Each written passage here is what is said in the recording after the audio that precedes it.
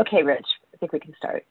All right, good morning, everybody. Welcome to the May 18th, 2021 public hearing, public meeting of the New York City Landmarks Preservation Commission.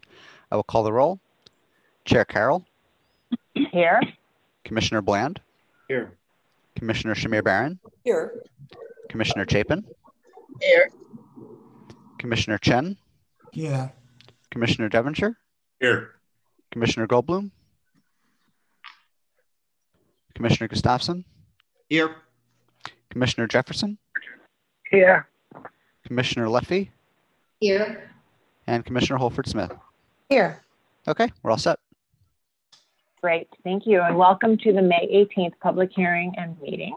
We will begin today with a hearing on a proposed item for designation, and that will be followed by public meetings for two other items that are proposed for designation, which have already had a hearing and which we'll be voting on today.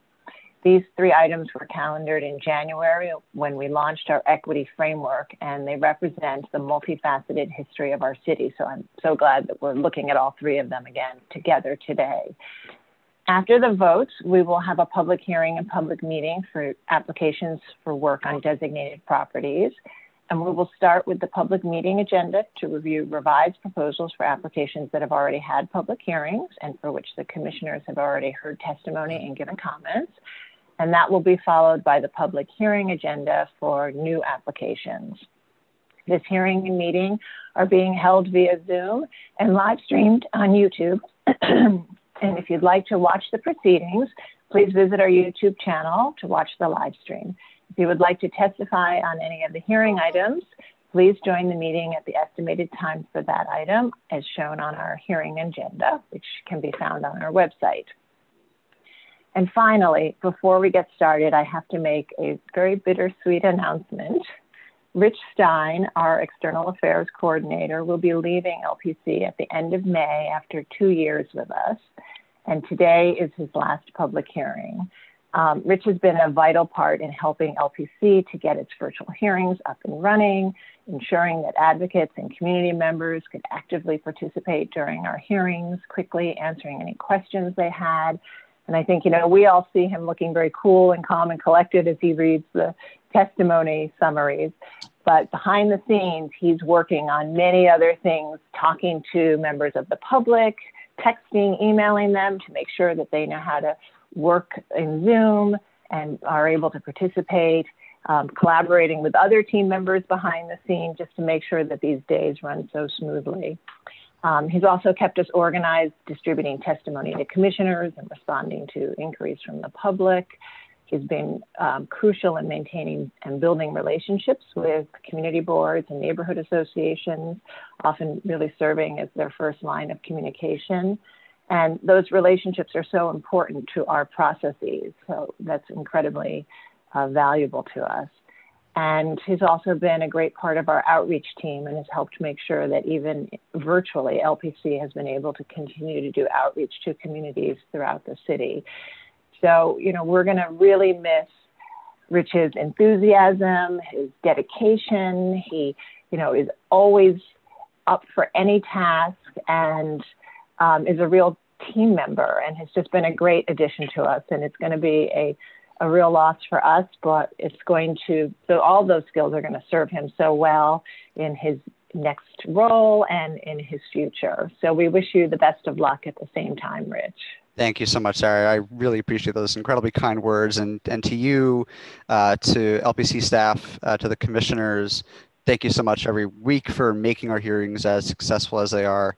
And to the advocacy groups and to the members of the public who put so much meaning into what we do every week. Thank you as well. It's been an incredible opportunity to work alongside you all in serving this incredible agency. So it's been a real pleasure. So thank you. Thank you for everything, Rich. Okay, so on that note, we'll begin our research agendas, and I'll turn it over to our Director of Research, Kate Lemus-McHale. Thank you, Sarah. Good morning, commissioners. The item number 1 on the Research Department public hearing agenda is LP 2648, Conference House Park Archaeological Site at 298 Satterlee Street, AKA 298 to 300 Satterlee Street, Staten Island, Block 7857, Lot 1 in part. Item proposed for a public hearing today is the proposed designation of an approximately 20-acre site within Conference House Park that is associated with over 8,000 years of occupation by Native American people and contains important archaeological resources.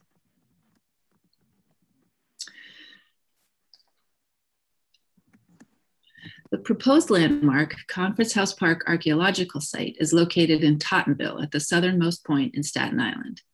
The site is associated with over 8,000 years of occupation by Native American people.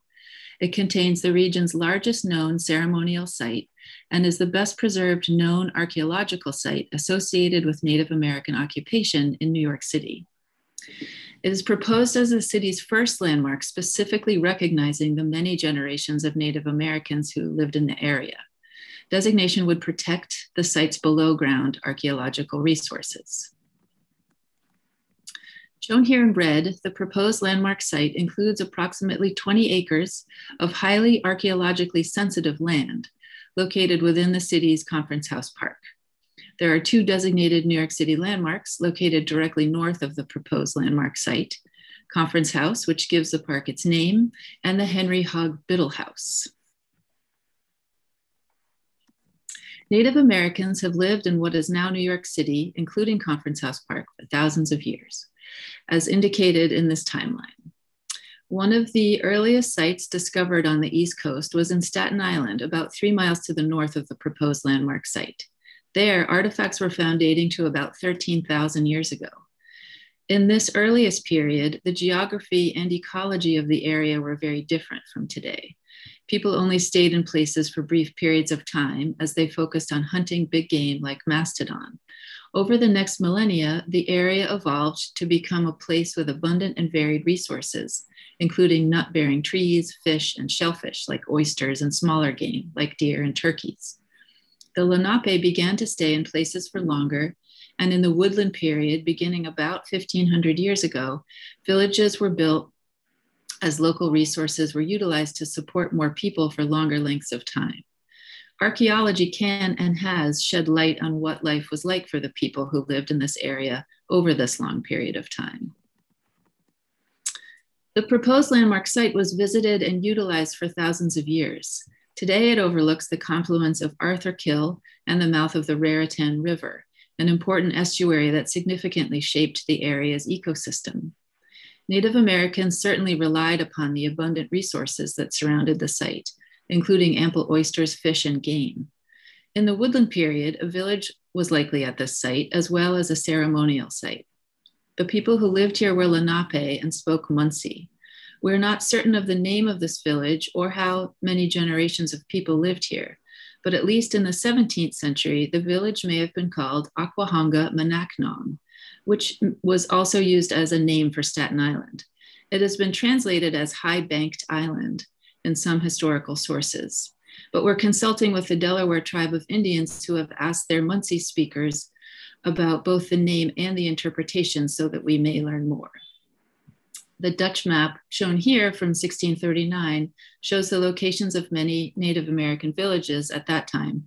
None are shown in Staten Island, but we think that's likely a reflection of the ignorance of the map maker. Archaeology has provided information about the proposed landmark site's long occupation. Over 19 archaeological projects have occurred in the vicinity of the proposed landmark site since the 19th century, including work by the American Museum of Natural History in the late 19th century. These projects uncovered an important ceremonial site that was used over a long period of time. In addition, over 100 archaeological features primarily associated with the woodland era village were uncovered. Archaeologists also uncovered a series of hearths and other artifacts from the early Archaic period about 8,000 years ago, confirming that cooking, butchering, and tool making were among the activities that occurred at the site at that time. The site still contains archaeological resources, including the shell midden shown here on the right. Shell middens are collections of discarded shells, usually oyster, that sometimes include other types of food waste, tools, and on occasion, culturally sensitive materials, and provide further indication of the long use of the site by Native Americans. For context, a close-up view of an exposed shell midden, not located at Conference House Park, is shown on the left. A series of wars erupted in the 1640s and 50s as Europeans colonized land on Staten Island. In 1670, the British drafted a land deed that involved several Native American signatories who were Lenape and spoke Munsee. While Europeans viewed contracts such as this as a purchase agreement, scholars have noted that at this time, the Munsee did not perceive them the same way, understanding them more as temporary tenancies. We don't know when the last Native Americans left the area, but there is little archaeological evidence of a Native American presence in the vicinity of the landmark site after the mid-1670s, indicating that by that time, the expanding British settlement had largely forced out Native American population. In 1676, Christopher Billop received a land patent from the Crown for more than 1,000 acres. It included the proposed landmark site as well as the land to the north on which he built Conference House, named for an unsuccessful peace conference held there during the Revolutionary War. Henry Hogg Biddle House, built circa 1853 by a wealthy real estate developer, is located just north of Conference House. Photos of these two designated landmarks are shown on the left. After Samuel Ward purchased nearly 400 acres of land in the area, it became known as Ward's Point. And although it was surveyed and laid out in the 1870s, it remained largely undeveloped, as is evident in the 1907 Robinson map shown here on the right. A few streets in the area were paved prior to the 1920s, and the curbs, street lamps, and trees that lined these streets remain visible in some places within the landmark site. The proposed landmark site contains significant historic era archaeological resources, including evidence from the period of contact between Native Americans and European colonists, as well as from the colonial period and 19th century. For example, projectile points made of copper and brass have been found at the site. These metals became available once Europeans began to trade with Native Americans, and so finding evidence of such points is considered a key indicator that the site was used in the contact period. This image is a Dutch depiction of their encounter with Native Americans, drawn in 1651. In 1926, Conference House Park was donated to the city of New York, and today it remains under the ownership of the Department of Parks and Recreation. The modern park includes paths like the one shown here on the right, hiking and biking trails, and a visitor center. Woodlands and beach comprise the remainder of the site. The photo on the left was taken recently when members of the tribal nations joined a few of us to visit the proposed landmark site. The proposed landmark site, as I said, would be New York City's first to formally and specifically acknowledge and recognize the thousands of years of Native American occupation and settlement in the area. As a New York City park, this site has long been protected and cared for by the city's Department of Parks and Recreation. And after designation, LPC would review all projects within the proposed landmark site with the potential to impact archaeological resources. Commissioners, as was discussed when the site was calendared, there are site-specific resiliency issues related to rising sea levels at this coastal shoreline site. And we will continue to work with parks and with the federally recognized tribes to create an appropriate protocol to address what to do if significant resources are impacted by storms and other related issues. This map shows the proposed landmark site very closely corresponds to the boundaries of the National Historic Landmark, outlined here in green, which was established in 1993 as the Wards Point Archaeological Site to preserve its archaeological resources. The area is also listed in the National Register of Historic Places as the Wards Point Conservation Area, which encompasses the proposed landmark site. LPC research of the site is ongoing and includes engagement with the city's federally recognized tribes, including the Delaware Tribe of Indians, the Delaware Nation, and the Stockbridge Munsee Community Band of Mohicans.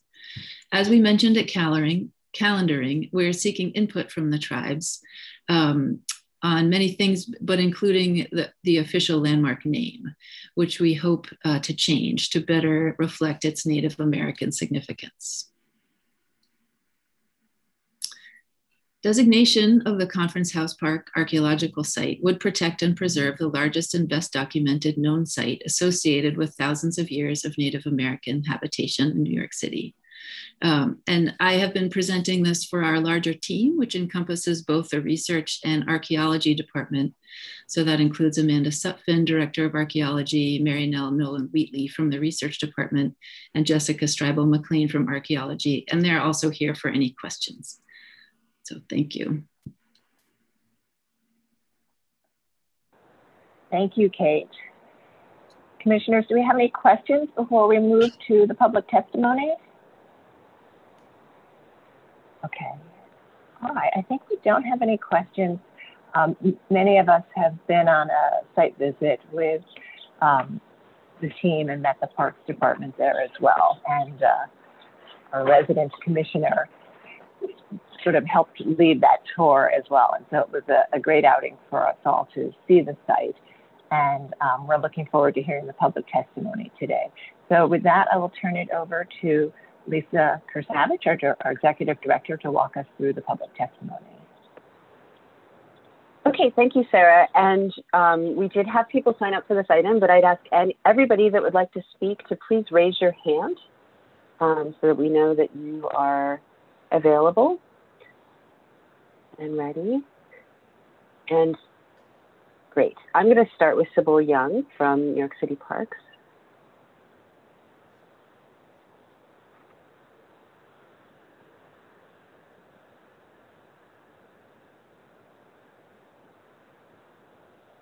And Sybil, I've brought you in. Great. Good morning, Commissioners. I'm Sybil Young, New York City Parks' Historic Preservation Officer. I'm going to be reading a letter in support of this designation from New York City Parks' Commissioner Mitchell Silver. Dear Chair Carroll and members of the Commission, I'm writing on behalf of New York City Parks to support the proposed designation of the Conference House Park archaeological site as an individual landmark. While the park already includes the individually landmark Conference House, this designation, which will recognize the site's thousands of years of Native American habitation, will call attention to this additional very significant layer of the park's history. As we are aware of the high level of archaeological sensitivity, we have been voluntarily working with LPC on archaeological coordination when our projects involve below-grade disturbance. We remain committed to preserving and protecting this archaeological resource and look forward to formalizing our consultation process with this designation. We support this proposed designation and we encourage the Commission to vote in favor of designation for this important historic and archaeological resource. Thank you. Great, thank you.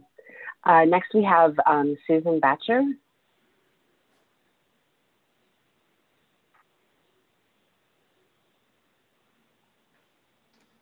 And Susan, I've brought you in.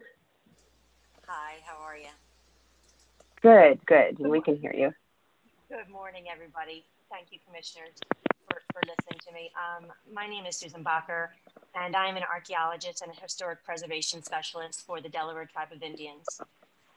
Our office, our East Coast office, is located out here at East Stroudsburg University in Pennsylvania.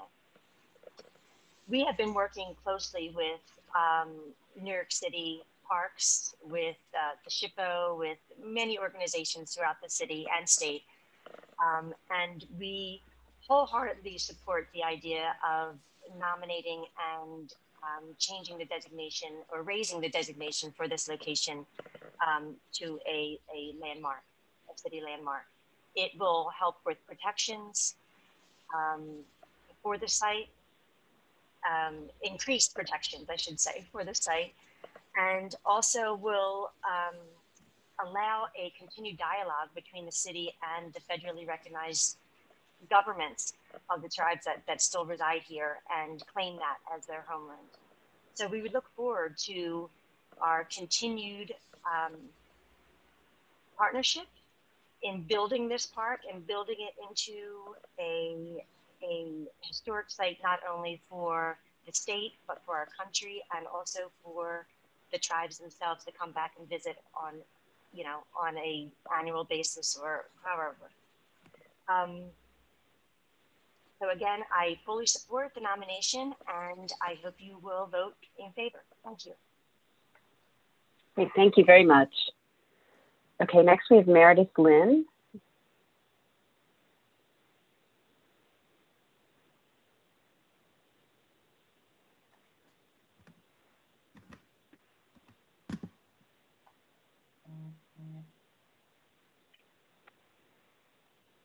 Okay, Meredith, do you just need to unmute yourself? Sorry. Thank you. Good morning, everyone. I'm Meredith Lynn. I'm Assistant Professor of Historical Archaeology at Bard Graduate Center, and I'm also current president of PANIC, Professional Archaeologists of New York City. Today, I'm here to provide testimony on behalf of that organization of archaeologists who work in the New York City region. So on behalf of PANIC, I commend LPC's proposal to designate Conference House Park in Staten Island a landmark archaeological site. This would be an important step to recognize Native Americans in the history of our region, as well as our city's rich archaeological resources, which are invaluable sources of information for understanding our city's past. We at PANIC strongly support the protection of this extremely significant and largely undisturbed site used by Native Americans since the early Archaic period. And as Kate Lemos-McHale just explained so well, previous archaeological projects indicate the site contains the largest known pre-contact Native American ceremonial site in New York City, a woodland period village, as well as features and artifacts dating to early. Look at that's Santa, but an under the sea version.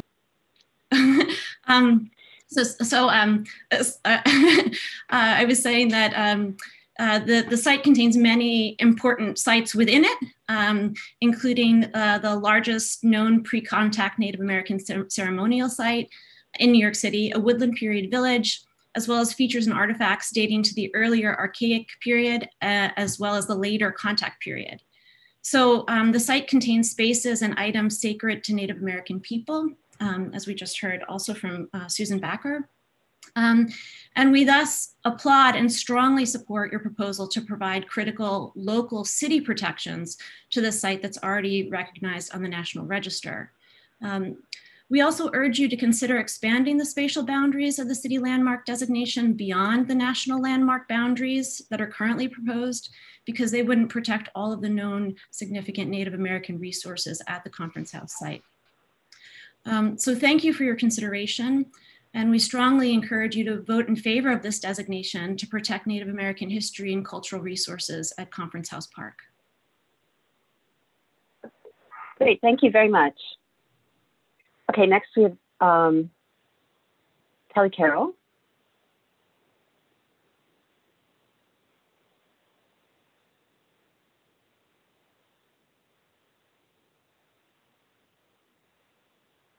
And Kelly, I've brought you in. There we go. There we go. Okay, there's always a lag on my end. Kelly Carroll, Historic Districts Council. The Historic Districts Council enthusiastically supports the proposed designation of the Conference House Archaeological Site as an individual landmark. While extant structures associated with the colonial and white occupation of the site have long enjoyed the protections of landmark status, preserving the land that is the park and the treasures that lie beneath this hallowed ground is overdue. In addition to the gesture of recognition and acknowledgement of the presence and role of Native American populations in New York City, this designation will also trigger LPC review of all projects at the park and bestow a new regulatory binding authority of the agency over these resources. It is the first designation in New York City landmarks history to specifically recognize generations of Native American people. Unfortunately, many sites of pre-contact have been lost or developed in the United States. This strategic location, nestled between the Arthur Kill Tidal Strait and the Raritan Bay, at the southernmost point of New York State, is a veritable palimpsest of 8,000 years, over 300 generations of Native American history. There are still human remains in the aptly named Burial Ridge section of the site. We look forward to the Landmarks Preservation Commission's forthcoming designation report as an important update and contribution to the scholarship of the site, which has not been formally documented in a public-facing paper since the National Register nomination of the Wards Point Conservation Area in 1984. A fresh, new contextualization of the documentation and analysis regarding the archaeological site is necessary to reflect the societal and cultural shift toward inclusivity, hidden histories, intangible histories, cultural landscapes, and the stories of all marginalized peoples, and in this case, the victims of genocide. This designation is the second archaeological landmark designation in the city, the other being the African Burial Ground and the Commons Historic District in Lower Manhattan. It would be remiss to not acknowledge the presence of another important cultural site, the African Burial Ground in Elmhurst, Queens. The small plot of land at 4711 90th Street has survived for over 3 centuries as a touchstone to one of the earliest freed African-American communities in the region. Founded 1 year after emancipation in 1828, newly freed African-Americans swiftly established a congregation, the United African Society, on the site of the burial ground. The descendant congregation is still active, and this plot of land where their roots began, and which still contains over 300 never disturbed burials, persists barely touched in an ever-changing city. We urge the Commission to schedule a vote for Conference House Park as soon as possible, and for commissioners to please consider the African Burial Ground in Elmhurst as well. Thank you. Okay, thank you. And does that seem to be it, Lisa? Yes, that's it. Okay. But great. Sarah? Oh, yeah. And can we just bring Kelly back for a minute? I just want to note quickly that I have another. Sarah, I'm sorry, I just brought Kelly back. I apologize. Great, thanks. Kelly, I wanted to just also acknowledge your announcement, which is that Kelly will be leaving HDC after 7 years, and she's going to be moving fully into education. So in addition to working at HDC and coming and seeing us every week, she's been teaching at NYU, and now she will begin teaching historic preservation at the Mather Building Arts and Craftsmanship High School in the fall. And this is an amazing program, and it's so important for the health of our field to engage young people. And so I know she'll do a great job at it. And congratulations, Kelly. Thank you for all of your advocacy here and your collaboration, and we wish you the best of luck in your new position.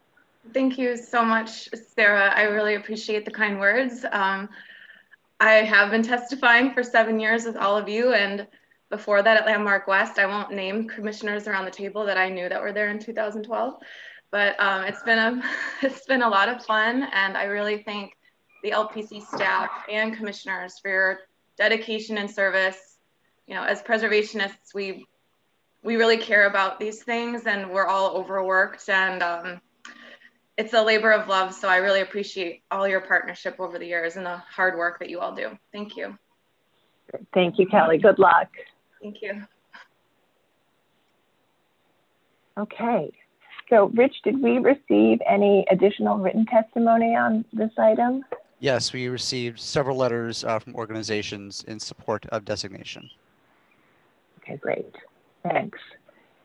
And Sarah, I think Christabel Goff has her hand raised. It went up and down, okay. But let's bring her in.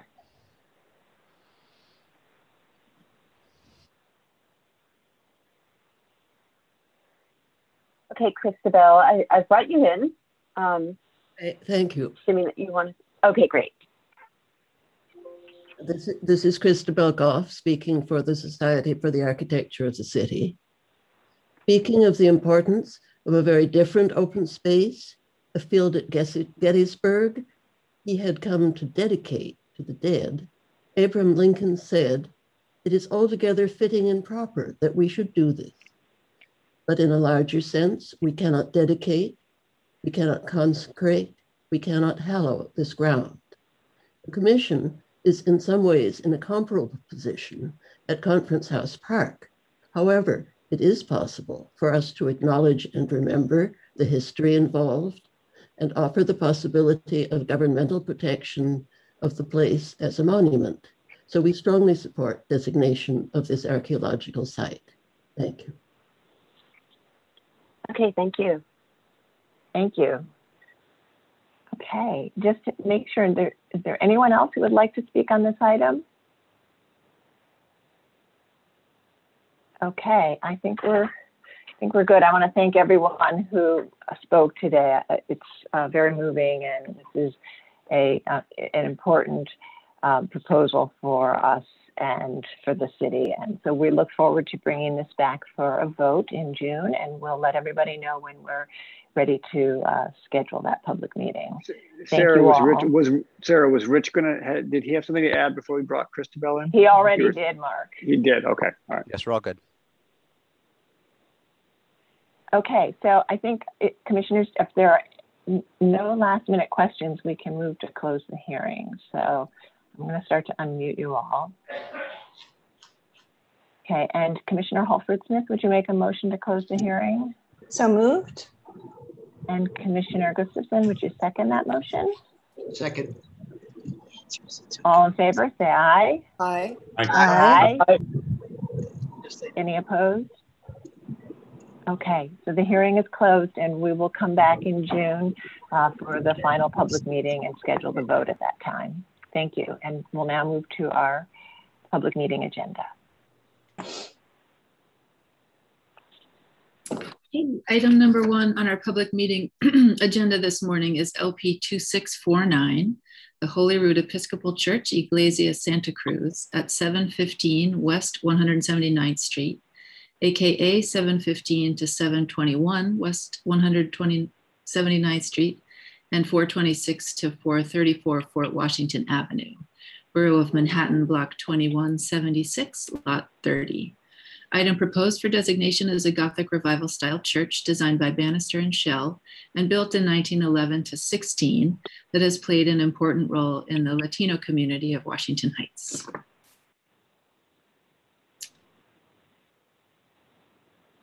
Holyrood Episcopal Church-Iglesia Santa Cruz is architecturally significant as a sophisticated and well-executed Gothic Revival design by the architectural firm of Bannister and Shell, and historically and culturally significant as an important social and religious anchor for the Washington Heights Latino community for the past 40 years. When built in 1911 to 1916, the church's construction reflected the stability and resources of the Washington Heights neighborhood as it transitioned into a thriving residential area. It has remained an important institution within the neighborhood, its congregation changing to reflect the influx of residents from the Dominican Republic, Puerto Rico, and other Spanish-speaking places, starting in the 1960s. By 2012, in recognition of its role in this community, the church changed its historic name to add its Spanish translation, becoming Holyrood Church-Iglesia Santa Cruz. And recently it has expanded its outreach by also becoming a center for the hearing impaired with services and programs in American Sign Language. At the public hearing in March, 3 people spoke in support of the proposed designation, including Father Luis Barrios, priest in charge of the Holyrood Iglesia Santa Cruz, and representatives of the New York Landmarks Conservancy and the Historic Districts Council. There was no testimony in opposition to the proposed designation. And additionally, LPC received a letter of support from Manhattan Community Board 12. Sited on the corner of West 179th Street and Fort Washington Avenue, the freestanding church is located directly across the street from the George Washington Bridge bus station. And the proposed landmark site consists of the full tax lot. Holyrood Parish was established in 1893 by Reverend William O. Embury, a chaplain at a nearby home for girls. Henry C. Potter, the Episcopal bishop at that time, encouraged the establishment of additional parishes within the diocese as the population of the city increased dramatically. Holyrood was established in Upper Manhattan, anticipating the population growth that was to follow in the next 20 years. In 1895, the congregation built its first church, shown here, a rambling stone building in a country setting at that time. The 1898 fire insurance map in the middle of this slide shows its location at Broadway and West 181st Street. In 1911, the congregation bought property along Fort Washington Avenue for the site of the present-day church, indicated by the green triangle on each of these maps. The first service was held in 1913 in a partially constructed sanctuary shown in the map on the right. This map also shows the residential development of the neighborhood by 1913, so you can really see how fast that change was. Holyrood's new church was designed by William F. Bannister and Richard M. Schell, a firm that designed a broad range of buildings in New York City, including many religious structures. Completed in 1916 and dedicated in 1917, Holyrood Church became one of the most impressive and beautiful churches in the neighborhood. Shown here are the two primary facades, the front facade facing west and the south facade that incorporates a parish house, which is visible at the right. Holyrood Church quickly gained a reputation for inclusiveness and humanitarian causes. In 1919, shortly after the new church was dedicated, the congregation welcomed Gustav Carstensen as their rector. He had previously resigned from his former parish because they did not welcome Black children from a nearby orphan asylum to the worship services. He was known in his day as very progressive and often came to support causes that were unpopular with his fellow clergy in the diocese. As noted in his obituary in 1941, under his leadership, the Holyrood Church became one of the leading churches in Washington Heights, and its ministry and outreach programs continue to champion inclusiveness to this day. During the 1920s and 30s, the neighborhood attracted a large number of Greeks, Irish, and Jewish people who settled there in increasing numbers, many escaping political turmoil in Europe. In the 1950s and 60s, the area began to attract a large population of Spanish-speaking people, with many coming from Puerto Rico and Cuba. During the 1960s, the parish started offering Spanish services to the community. By the 1980s, Dominicans became the dominant Spanish-speaking cultural group in northern Manhattan. Political changes beginning in the 1960s finally allowed people to leave the Dominican Republic after many years of repression. They settled in Washington Heights, where the cost of housing was more affordable and public transportation provided convenient links to lower Manhattan. The Dominican Day Parade began in 1981 in Washington Heights, celebrating their culture and contributions to the city. By 2000, the Latino population represented 75% of the population in Washington Heights and Inwood, with Dominicans making up the majority of those residents. In 2018, the neighborhood was officially honored at Little Dominican Republic. The ceremony shown here highlights this commercial and cultural designation. In response to the large Dominican population, the church has provided facilities for the Dominican Women's Development Center, an independent nonprofit that advances gender equality, social justice, education, and similar causes. Today, the parish has become actively involved in many humanitarian programs, but is particularly known for its new sanctuary program, offering a safe haven and help for immigrants in need. In addition, the parish has recently added services for the hearing impaired. The church just celebrated its 125th anniversary and has continued to serve as an anchor and resource to the residents of the predominantly Latino neighborhood. Recently, the church included Iglesia Santa Cruz as part of its name to express its dual identity. The medieval English word Holyrood and the Spanish Santa Cruz both translate to Holy Cross. In 2012, an article about the parish noted our members represent the diversity of the neighborhood, mostly Latino, some West Indians, and some Anglo professionals. Coming back to the design of the church, the architectural design is a Gothic revival style that was often preferred by the Episcopal Church with its 19th century interest in English medieval architecture. The front-facing gable terminates a tall nave with buttressed side aisles and clerestory windows. Tall pinnacles frame the main window and extend far beyond the parapet, creating a striking appearance in the skyline. Articles written about the new building when it opened reported that its design was inspired by Hereford Cathedral, shown here on the right, and indeed the West End is remarkably similar. Dominating the entrance facade is an impressive tall arch stained glass window with delicate geometric stone tracery. The filigreed Gothic details in terracotta at the front facade contrast dramatically with the quarry-faced stone along the south facade that has a more rugged appearance. A narrow parking lot to the north of the church building was originally intended to accommodate a small chapel that was never built. Minor alterations include signage and security lighting, a replacement side doors, window protectors covering historic windows and tracery, and the installation of ramps and railings for universal access to the sanctuary and side entrances.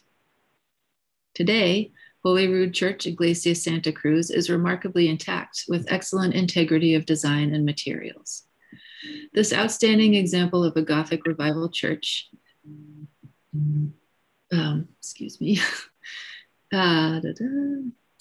has served Washington Heights since its construction over 100 years ago and continues to serve the diverse, predominantly Latino community, offering services and programs in Spanish as well as English. During the past 40 years, it has expanded its community outreach and continues its tradition of humanitarian and culturally diverse programs. The research staff recommends the commission vote to designate Holyrood Episcopal Church-Iglesia Santa Cruz as an individual New York City landmark. And Mary Ann Hurley from the research staff who wrote our report and this presentation is also here with me today for any questions. Thank you. Thank you. Commissioners, do we have any questions on this item or comments? If you'd like to start a discussion, we can do that if anyone would like to say anything. I think, you know, I can kick it off. As I said earlier, this item was calendared in January along with the 2 other items on our research agenda today when we introduced the agency's equity framework to prioritize designations that represent New York City's diversity and tell the story of all New Yorkers. And so to me, this represents the wonderful combination of architectural significance, of its beautiful Gothic revival architecture, which has been so well preserved, with its historic and cultural significance, given its longstanding and important role in Washington Heights and its Latino community. And it highlights the role of property owners in caring for their buildings, not only as physical structures, but as places that make a meaningful difference in their community. And I especially want to thank Father Barrios for his enthusiastic support for designation and for all of the information that he's shared with us about his church. I'm delighted that it's here today. I'd also like to thank Mary Ann Hurley for all of her work on this proposal today and Kate for your leadership on this. So if there aren't any other questions, oh yes, Commissioner Bland, please go ahead. Can I just make a comment? Yes, please. It's wonderful to see such a beautiful and well-preserved church. Outside, one might say, the mainstream of where churches seem to be able to be maintained well. There's so many that are not in our city, and it's a very troublesome problem, I think. But I just wanted to say that this church, you know, founded as an Episcopalian church, probably with mostly white people, has been completely changed along with its neighborhood, but the building is still intact and beautiful. And I just want to acknowledge my own ignorance 35 years ago when I started to work in the Lower East Side on a synagogue, not knowing that most of the synagogues on the Lower East Side were founded as churches. This happened to be a Baptist church that converted itself over time because of the changing nature of the neighborhood into a synagogue. And so this represents just this long-standing and very positive trend in our city of institutions and houses of worship being taken over, if you will. That sounds like a bad term, but it's a good term, taken over and cared for and used again by a new population. And I just think this is a wonderful example of that, and it's not new. And I just hope it continues because we have so many houses of worship in distress, and it's a real problem, I think, for the Landmarks Commission to deal with and our city to deal with. So thank you. Great, thank you. Commissioner Gustafson. Just to follow up on Commissioner Bland's comment, throughout the city there are religious structures of all denominations that form something of the backbone of neighborhoods. You know, we refer to this as a social and religious anchor currently for the Latino community, but it has been a social and religious anchor in the community for a number of different generations prior to that as well. And the, you know, being a non-architect on this commission, I think that I commend the architecture, the architects who foresee the importance of the structure and how when you develop a structure this significant in a small community, it becomes something bigger than merely a place to worship. It becomes an anchor, and it's a wonderful word for the community. And it's the foresight of a leadership in a religious community working together with an architect to create that anchor. So there's something more dramatic and more important about it that goes alongside that important function it plays in the community. I couldn't agree more. I think that, you know, this architecture is so beautifully executed and designed, and it represents not only the anchor of a community, but really the heart of a community. And again, in this case, Father Barrios opened it up and continues to welcome the community and is constantly looking for new ways to expand that outreach and that and engagement with community. So, you know, the current leadership has really embraced this as the heart of the community and continuing to expand it. Commissioner Chapin. Yeah, I just want to agree with you and my fellow commissioners. We have a local Episcopal church, which is very, very diverse today in my neighborhood of Jackson Heights, and also a local community church, which is largely of Korean population and other groups as well. And that community church and the other church are both very actively working with all of the people in the community in a very positive way, which is terrific to see. And this is a great designation today. Great, thank you. Commissioner Devonshire. Since we're piling on, no, I just, following my fellow commissioners' discussions, you know, one of the things that is most troubling to me, we have several churches on our client list at this point, and we've worked with them for years and years and years. And we tend to have to do that because there is no church that ever has the financial resources to do everything that they need done at one time. And I'm immediately thinking of the Old First Dutch Reformed Church here in Park Slope that we helped several years ago. They had a $1.5 million interior restoration that was necessary.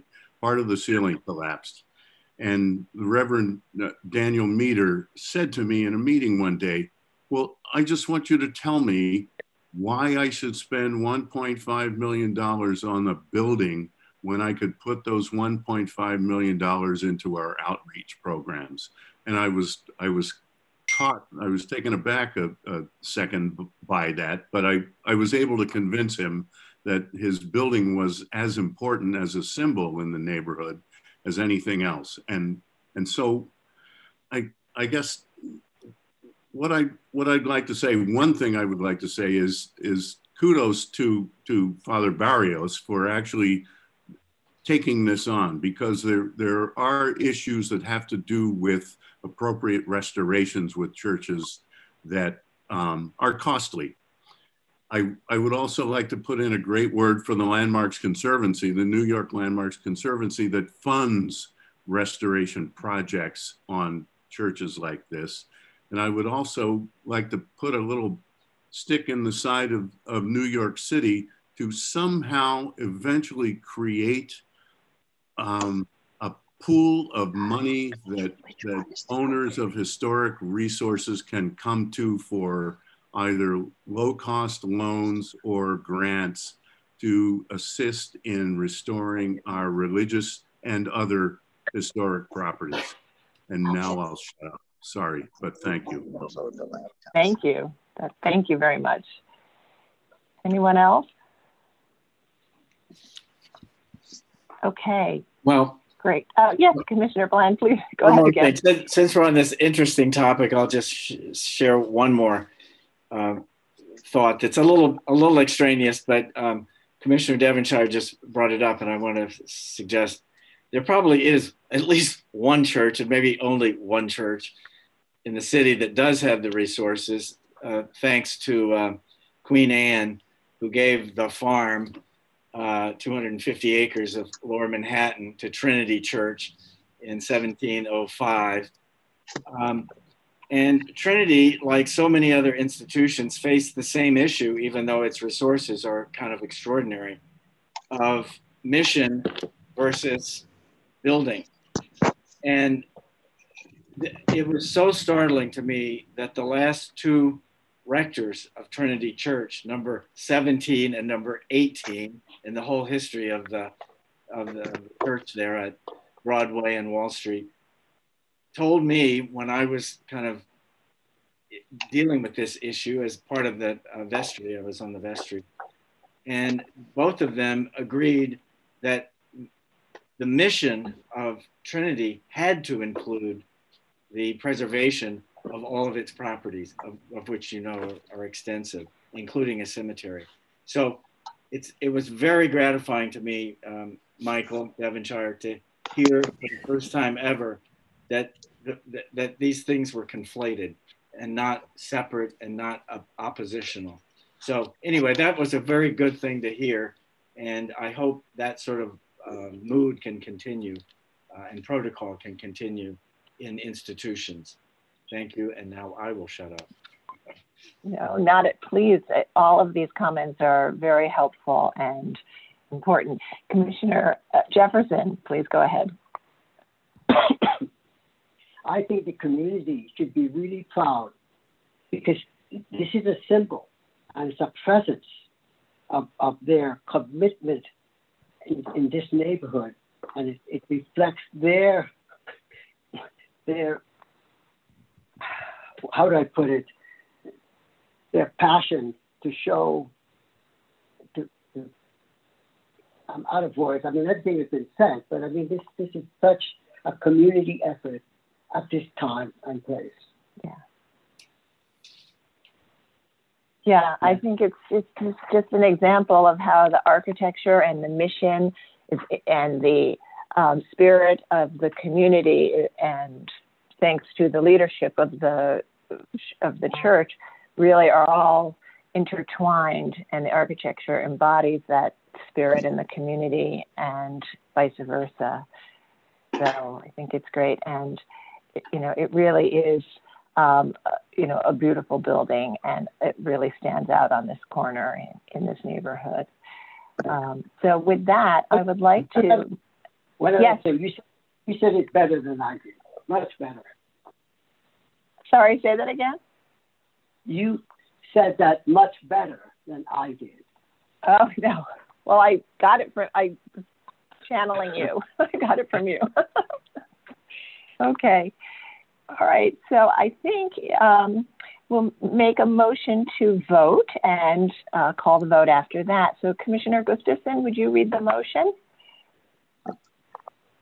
I move that the Landmarks Preservation Commission designate Holyrood Episcopal Church, Iglesia Santa Cruz, 715 West 179th Street, also known as 721 West 179th Street, 426 to 434 Fort Washington Avenue, Borough of Manhattan, as a New York City landmark because of its special character and special historical and aesthetic interest and value as part of the development, heritage, and cultural characteristics of the city, state, and nation, as set forth in the designation report for LP 2649, dated May 18, 2021. I also move that Borough of Manhattan tax map block 2176, lot 30, be designated as its landmark site. Thank you. And Commissioner Bland, would you second that motion? Second. Rich, will you call the vote? Chair Carroll. Aye. Commissioner Bland. Aye. Commissioner Shamir Barron. Aye. Commissioner Chapin. Aye. Commissioner Chen. Aye. Commissioner Devonshire. Aye. Commissioner Gustafson. Aye. Commissioner Jefferson. Aye. Commissioner Letby. Aye. And Commissioner Holford Smith. Aye. Okay, with 10 in favor and unopposed, the motion carries. Great, thank you. So the Holyrood Episcopal Church-Iglesia Santa Cruz is now an official New York City landmark. Thank you all.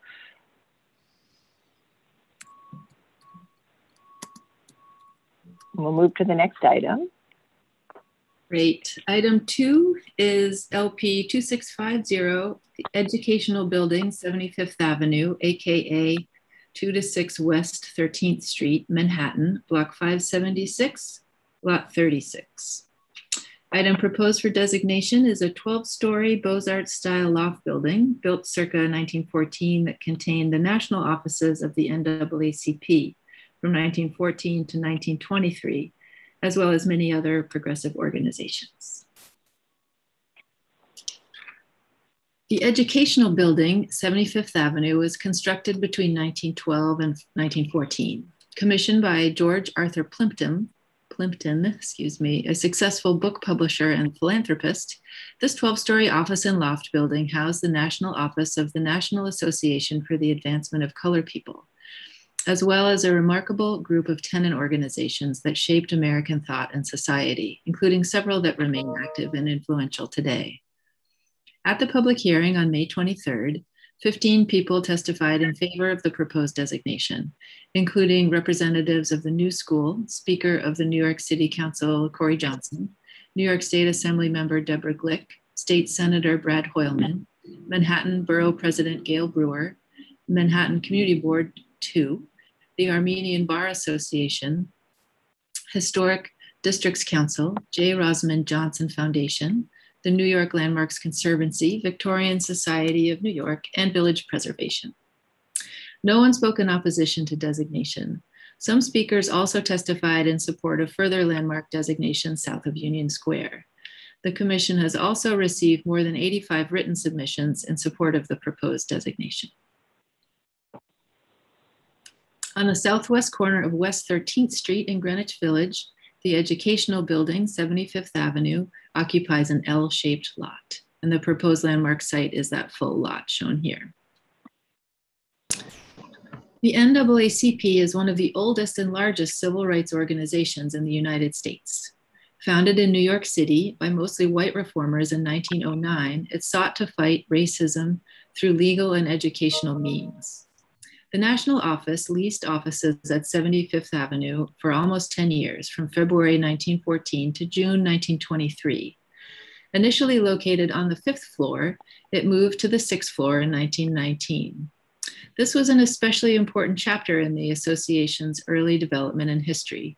During the post-Reconstruction era, when racist Jim Crow laws and practices buttressed discrimination and segregation. The NAACP grew nationwide during this period and launched a series of effective campaigns against segregation, race discrimination, and mob violence, particularly the horrendous practice of lynching, which escalated following the revival of the Ku Klux Klan in the mid-1910s. The director of research and publicity, the prominent African-American sociologist W.E.B. Du Bois, seen at the right in his office at 75th Avenue, was a founder of the organization and editor of its influential journal, The Crisis. Du Bois founded The Crisis in 1910 and was its editor until 1934.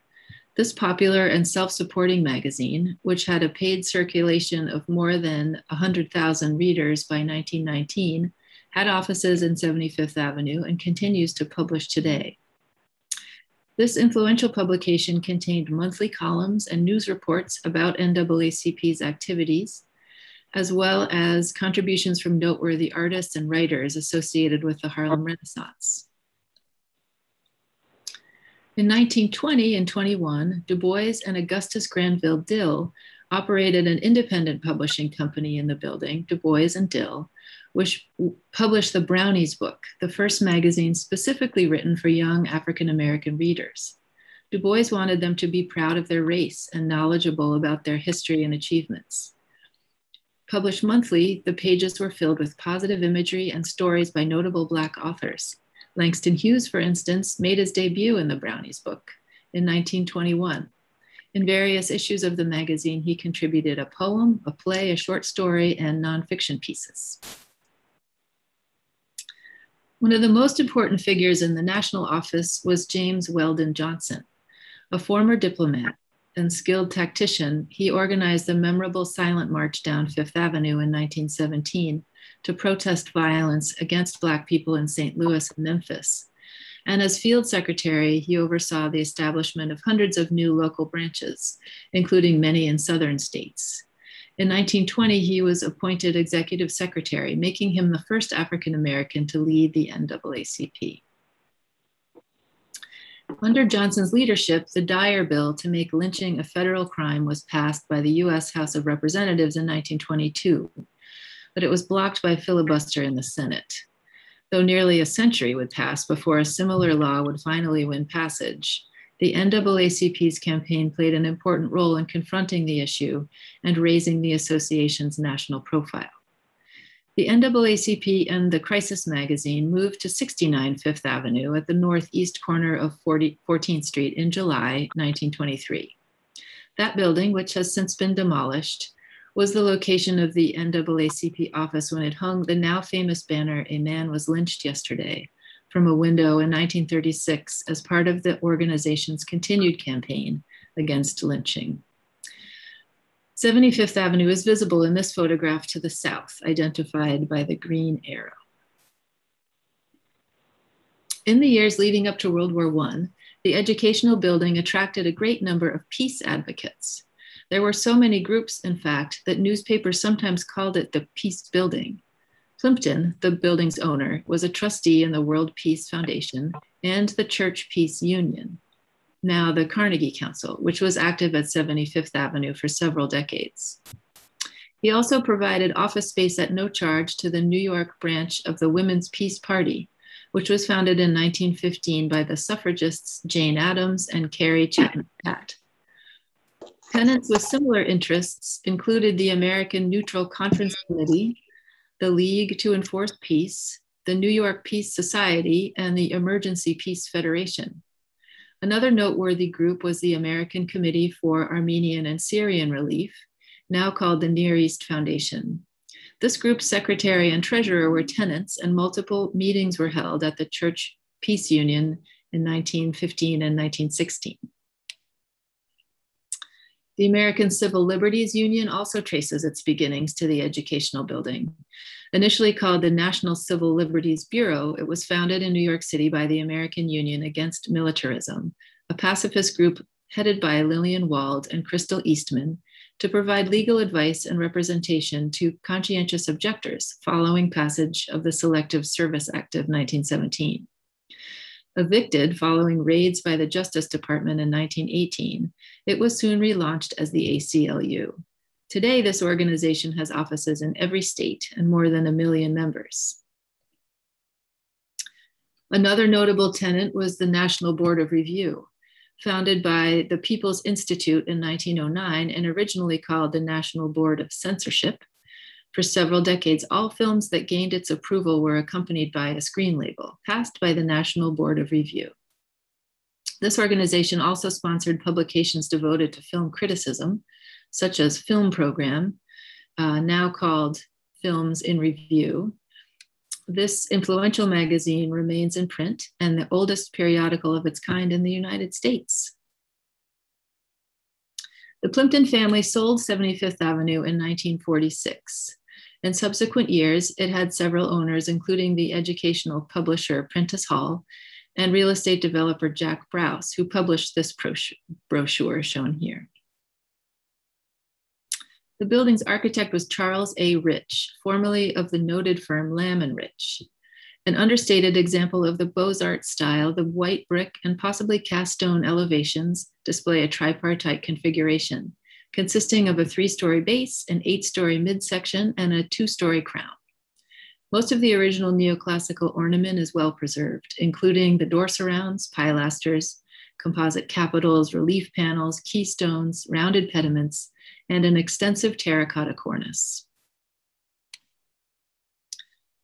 In reference to Plimpton's publishing company and the various educational tenants, the door surrounds that face West 13th Street display cartouches that frame small images of open books, while some bays on the uppermost floors have iron grills with gilded book reliefs. The New School for Social Research acquired 75th Avenue in 1972. A significant institution with close associations to Greenwich Village, it was founded in 1919 as a progressive center for adult education and now incorporates 5 colleges. The building was sensitively renovated in 2005 to 6 and is currently part of the Sheila C. Johnson Design Center at the Parsons School of Design / the New School. The award-winning renovation modified the show windows on the first floor and enlarged the West 13th Street entrance. The well-preserved educational building is historically significant as the former national office of the NAACP in the early 20th century, as well as many significant organizations that advanced social justice and equality, a legacy carried on for almost 50 years by the New School. The research department recommends the commission vote to designate the building a New York City landmark. And Matt Postal from the research department, who wrote our report and this presentation, is here with me as well to answer any questions. Thank you. Great, thank you. Commissioners, do we have any questions for Kate or Matt? Okay, I'm going to start to unmute you all in case we want to have a discussion and as we move toward our vote. Any thoughts or comments? Yes, Commissioner Shamir Barron. You know, I'm really moved by this this designation, in part because I think I've had some kind of I've both understood and had a kind of a difficult time with cultural landmarks, really getting my kind of head around it, and I can't say that I'm fully there yet in understanding, you know, truly what distinguishes one building from the next, because everything's got the kind of the weight of history in terms of its occupation and its cultural life. But ever since we learned more, and I did not know all of this history about this building. I live a few blocks away. Every time I walk by and look at those open book cartouches, I'm kind of welled up with a sense of the building's kind of haunt. It's the kind of the depth of intellectual, political activity, the ways that those two things, the intellectual production and political engagement, are and can be and have been profoundly aligned in certain times for the force of good. And I can't kind of get away from that kind of vibe from the physical building every time I'm in its presence. And so it just gets me closer to an understanding of cultural landmarks, maybe not a kind of clarity on what the boundaries or the regulatory definitions are, but I really understand it as it relates to this building. And I'm very, it's just very moved that we're engaged in protecting it and consecrating it for the future. Great, thank you. Yeah, again, I think an example of how the architecture conveys the history, its history and cultural significance, and really embodies it. And you know, so I'm moved listening to you talk about walking by and looking at those cartouches. I think that's I think kind of the definition of the landmark, right? Yeah. Any other comments? Yes, Commissioner Jefferson. I think Commissioner Sharon, Ms. Barron said it all. I mean, the emotion and feeling of walking down a block and suddenly realizing, because of, in addition to the architecture, what the cultural imprint in that building is, it's just, you know, it's just an emotional response, you know, that I get when I pass by this. Thank you. Commissioner Bland. Well, for 15 years, Beyer Blinder Bell, my firm, was located at number 80 Fifth Avenue, the very same location on the very next block at the corner of 14th Street and Fifth Avenue on the top floor. Not a dissimilar building to this. So I know it very well too. I walked by it almost daily for 15 years and still go to a barber very nearby and see it all the time. It's a great part of the city. But, you know, I don't want to bring up a sore wound here, but I will explain, for me, that number 70 warrants designation and saving as opposed to 14 to 16 Fifth Avenue, just a few blocks away. And it's a subtle distinction, I accept, and I think it's an important thing for us to continue to talk about at the commission over the oncoming years, because this is going to be more and more what I think we talk about. But for me, this building not only is a staggeringly beautiful and important physical building, maybe even worth designation on its own, but then when you combine not just, you know, important wealthy people living there, but important institutions that changed the direction of our country and our city. To me, that is just a higher bar, I suppose. But it's a complicated subject, and I know that we had our famous split vote just a week ago on this topic, and this will not be the only time that we have to confront this issue. And you know, there's plenty of good on both sides. So anyway, I just wanted to say what this sort of illustrates exactly the divide for me, at least. So I'm delighted about this designation today. Great. Thank you. And I think it is helpful to continue to kind of think about it, articulate, you know, what we do all the time internally, and what Kate does as leading the research department and thinking about significance and what the criteria are and what the parameters are, so eligibility parameters. Okay, others? All right, and I mean, I'm thrilled we're bringing this forward for a vote today. 75th Avenue is a place of tremendous significance, given its association with the NAACP and the confluence of influential organizations located here. And that's a legacy that has been honored and carried on by the New School for almost 50 years. And I think, Fred, you sort of hit on it a little bit with the sort of the location of it being a location of the organizations and institutions. And I think when we did our LGBT initiative, and while we did do some homes of very important and significant people, we really looked at it, the framework from a point of view of people and institutions and organizations that were change agents that really influenced the future. So I think that's what we see here. And designation would recognize the incredible, important work and contributions of the NAACP and so many of the other organizations that advanced causes of peace, social justice, and equity here. And also, I want to thank Kate again for your leadership on this, and as we continue to think about other potential designations that represent the incredibly important, diverse, and cultural history of our city, and Matt Postal for all of the research work and writing and preparing of this presentation. I'd also like to thank the Village Preservation for their research and advocacy, and to the New School for their stewardship of this building and their full support of this designation. So with that, I think I'd like to have us make a move to the motion. So Commissioner Shamir Barron, would you read the motion? Yes, thank you. Motion to designate the educational building at 75th Avenue in Manhattan.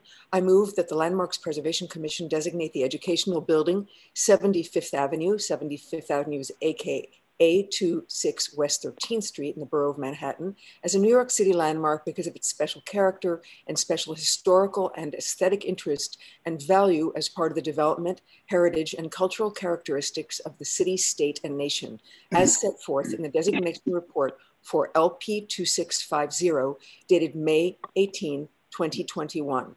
I also move that the Borough of Manhattan tax map block 576, lot 36, be designated as its landmark site. Thank you. And Commissioner Jefferson, would you second that motion? I second the motion. Thank you. Rich, will you call the vote? Chair Carroll. Aye. Commissioner Bland. Aye. Commissioner Shamir Barron. Aye. Commissioner Chapin. Aye. Commissioner Chen. Aye. Commissioner Devonshire. Aye. Commissioner Gustafson. Aye. Commissioner Jefferson. Aye. Commissioner Lutfi. Aye. Commissioner Holford Smith. Aye. Aye. Okay, with 10 in favor and none opposed, the motion carries. Thank you. That's great. So 75th Avenue, the educational building, is now an official New York City landmark. Couldn't be happier. Thank you all. We'll now move to the Preservation Department agenda.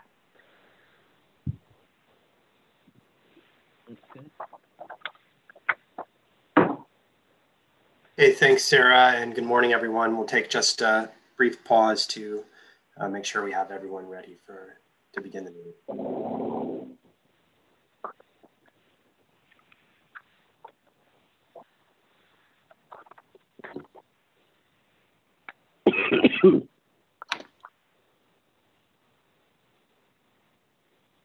Okay. All right, we're going to start today's Preservation Department agenda with two public meeting items. The first is public meeting item number 1, LPC 19-41516, an application for a certificate of appropriateness in the Borough of Brooklyn, Block 216, Lot 13, 56 Middagh Street in the Brooklyn Heights Historic District. This is a federal style house with Greek revival style details built in 1829. The application is to construct a new building on a portion of the lot adjacent to the historic building. This was last presented at the public hearing of December 8th, 2020, and no action was taken at that time. The applicants have returned to present a revised proposal after the staff makes a brief introduction, and all of that after we open the proceedings.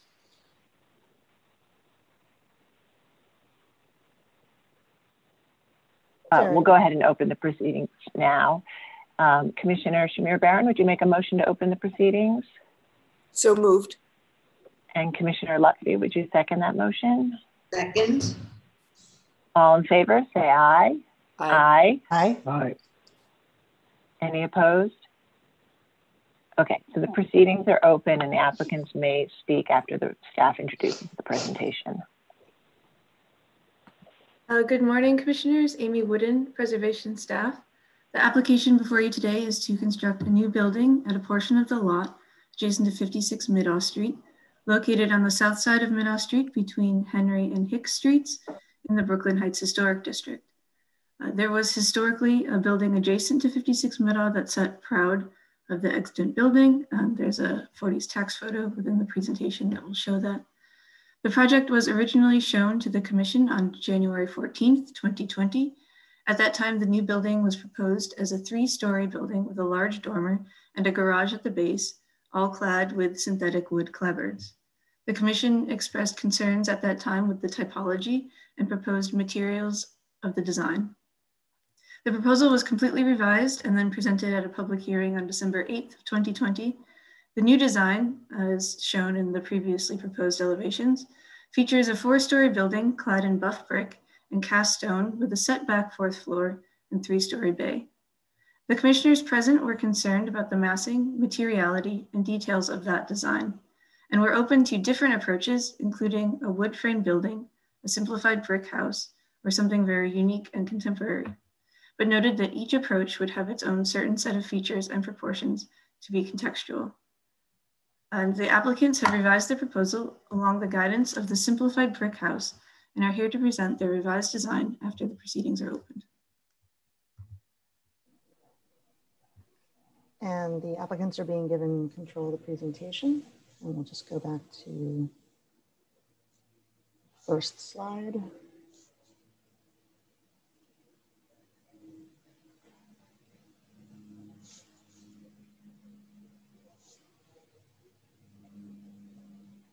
And you now have control of the presentation. You can just click to advance the slides and you may begin.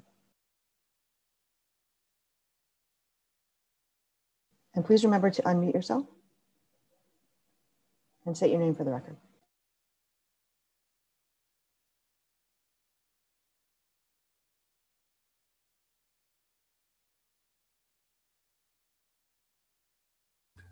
Okay, sorry, I couldn't find the unmute button. Format changed a little bit. Hi there, good morning. My name is David Black. This is my partner, Elizabeth Pratt. We are Pratt & Black Architects, and we are here to present our proposal for a new single-family townhouse on the empty portion of the lot at 56 Middagh. So let's see, we're starting with this. I'm just seeing how I change. How do I make it? Okay. It's just a little slow responding. Okay, so this is obviously this is Middagh Street. It's a very varied block. It's very interesting. It has everything from single family residences to apartment buildings. There's a school, a candy factory, a church on the block, firehouse. And we've studied all these buildings and the rest of the neighborhood. This is our little property right here. As you can see, there's a relatively new apartment building, firehouse, an old candy factory, very interesting street. These are the historic photos. This is the existing clapboard house, which is still there. There was an old sort of cedar shingle building that's since been torn down. We have very simple plans. We're happy to go over those. If there are any questions later on, we can review those. So here's our revised presentation.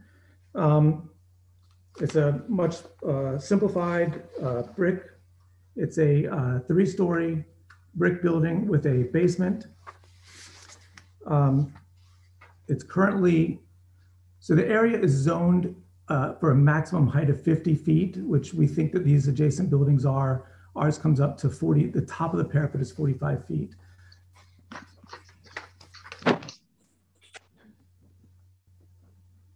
So this is the north elevation. As you can see, we've simplified the massing. We have larger windows. We have a larger cornice.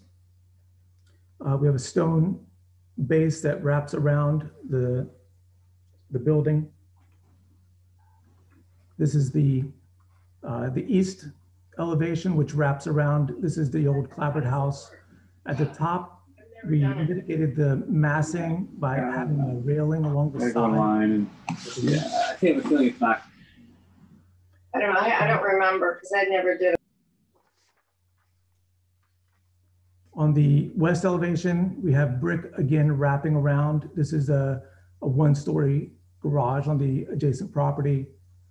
On the south exterior elevation, we have just a cementitious stucco. We've added some lot line windows, and we have a recessed top floor with a terrace. Again, we have the railing here and the railing above, and we have a window wall with a door to the terrace on the top.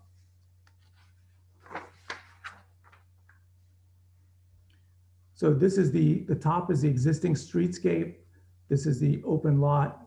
This is the adjacent garage. That's not our property. This is the existing clapboard house. And here's how our sort of simplified masonry townhouse fits into the street. This is our previous proposal from December, and this is the same. This is our new simplified townhouse. Again, we made, as from the comments from the commissioners, we made the larger cornice, larger windows, simplified elevation, a brick. It's a red brick to blend in with the neighborhood, and a stone base. And it's a natural stone that we're proposing. Again, this is a comparison. This is our proposal on the right. That was the old one on the left. The same.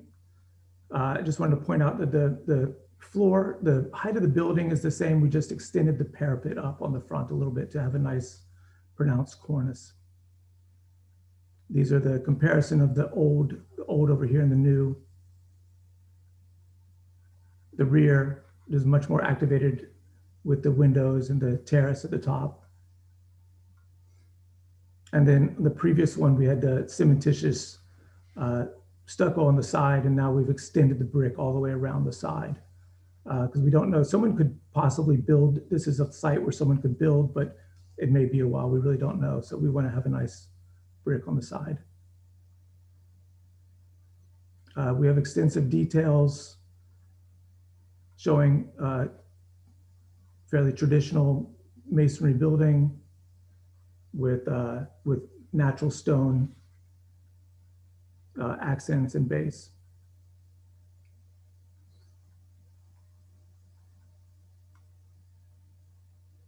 We did a lot of studies of the neighborhood, and this is Middagh Street. We did a very thorough study of Middagh Street and all the undulations and ins and outs, because it's a very interesting street. We have everything from, there's concrete stoop, there's wood fencing on the adjacent, and there's wood fencing down the block a little bit. There's iron grills, and then even, brick low walls. And these are all extending beyond the property line onto the sidewalk. And we're proposing really just a couple of steps and a little flower planter in front of our building. And then we also did very typical detailed studies of the neighborhood. This is all photos that we took in Brooklyn Heights. And there are obviously so many different types of buildings. We sort of chose the ones that were more similar to what we're proposing.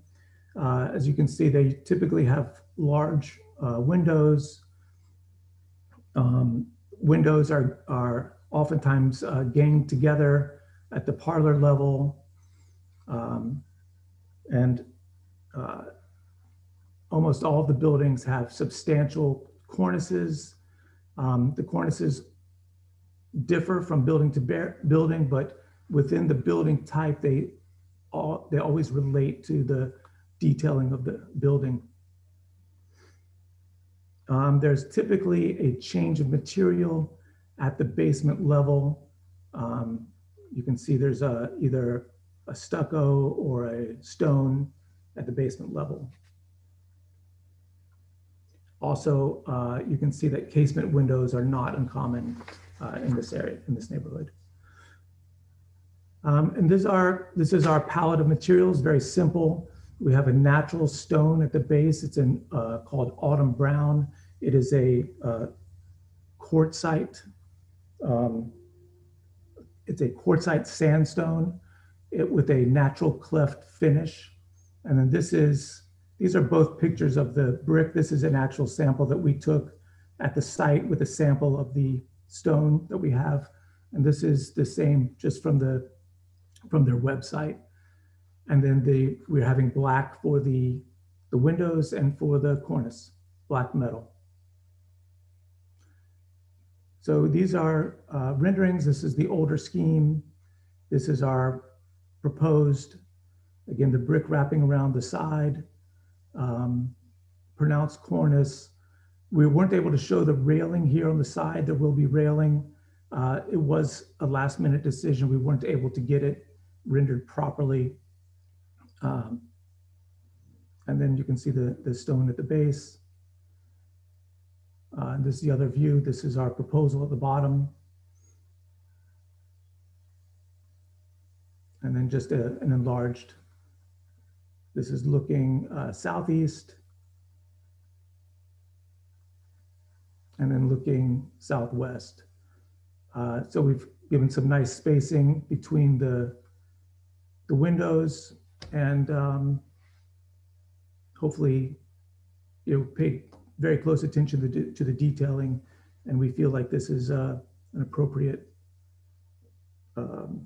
proposal. We hope that you like it. Okay, thank you. Commissioners, do we have any questions?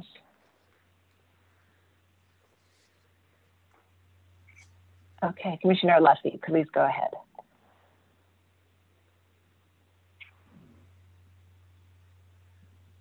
Oh, Commissioner Lutfi, did you have a question?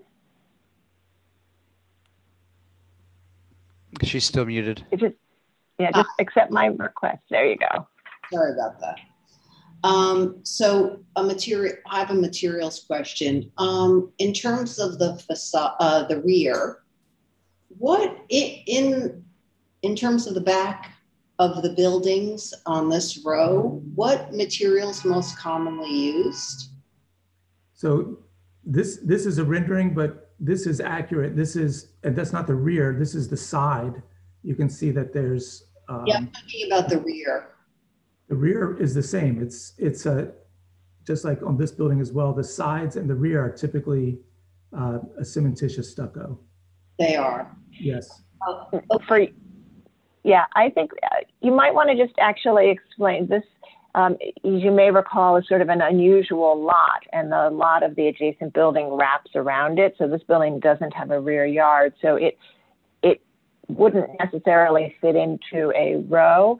But I think, Mr. Black, if you could just talk a little bit about the predominant material on the rear facades in general within this block that face the rear yards. Right. So, well, the rear is not really very visible. This is an unusual. If I could just go back to the site plan real quick. It's an unusual block because there's actually a church that goes right through the block. So you don't really have a traditional, this is a church that cuts the block right in half. So you have a bit of a traditional, the donut over here that you see, and over here this is our building right there. This is another property that goes all the way across. You don't really have much of an open space back here. But from what we found, the backs are traditionally just a stucco finish. Okay, and then, go ahead, Sarah. You wanted to. Well, I think probably, or some were likely brick that have been stuccoed over. But just, were you saying that this property that goes behind you, does the building go to the rear lot line in that case? In other words, does your building abut or come close to another wall? No, this is okay. Open. That's what I thought. Okay. They have their backyard. Maintain their 30 feet distance from this lot line, so this part will be open. But this is still, for us, this is still a lot line. Yes, got that. I'm just trying to understand if you see this from within the rear yards. Maybe okay, a couple. Commissioner Lutfi. There's also a big tree back here. See it or no? What was the question? No, do you see it from the other rear yards or no? You do, yeah. You do? Yes, you do. Yes. Okay. And then I have a question about the front, material on the front. At the base, the court site, is that a material that's found in the neighborhood? So traditionally, these townhouses were done with brown stone, but brown stone we found is no longer quarried or not in substantial quantities. We can't really get that right now. This stone that we're proposing is a stone that we found that we thought was very beautiful and we liked it. And it looks a lot like the brownstone. It looks to me like a lot of, and it is a sandstone. It's a quartzite sandstone, which is very common in this area, although not necessarily this particular stone. But a lot of it is actually, we've noticed there's a lot of cast stone and there's a lot of stucco at the bases. So it's not always even stone. I have one comment to add about this. Originally, we had proposed a cast stone, and we were at the base, imagining we would do a parging of a concrete, sub material to replicate the look of the brownstone without actually using it, and that's something that we've done in restoring landmark brownstones on the Upper East Side, for example, and we can see that that's sort of how people have been treating the brownstones in the area. The LPC staff had recommended that instead of going with cast stone, that we should go with a natural material. So we did look throughout the area to see, examples of natural material. There are limestones that are being used. Our client was interested in replicating brownstone, and in researching those options, while we couldn't go to the New Jersey Palisades to get the actual original sandstone, we did find this material, this autumn brown, which is sort of the closest match to it. And so we felt that also it would blend more than doing a sort of bright limestone. And so just basically elaborating on the decision for this particular stone. Okay, thank you. That's Thank you. Other questions? Yes, Commissioner Holford-Smith. Yeah, along the same lines, is that stone material available in a more of a honed finish? Probably. It's available in every finish. Yeah. I think that might be a little more typical of what you would find in original brownstone. So that would be fine. We would be happy with the honed finish. Okay, thanks. Okay, Commissioner Jefferson.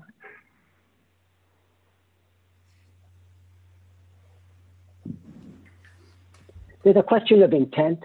Your sills, they're cast stone, I suppose, in this drawing, but in your section, you have brick. So the question was whether, I think the cast stone is your intention. So I was asking, did you at one point think of using brick sills? Or is that just that's a really good catch, actually.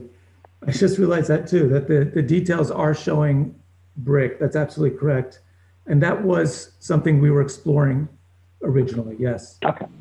Okay, thank you. Yes, the intent is that this would be the same stone or a cast stone to match, yes. Okay, thank you.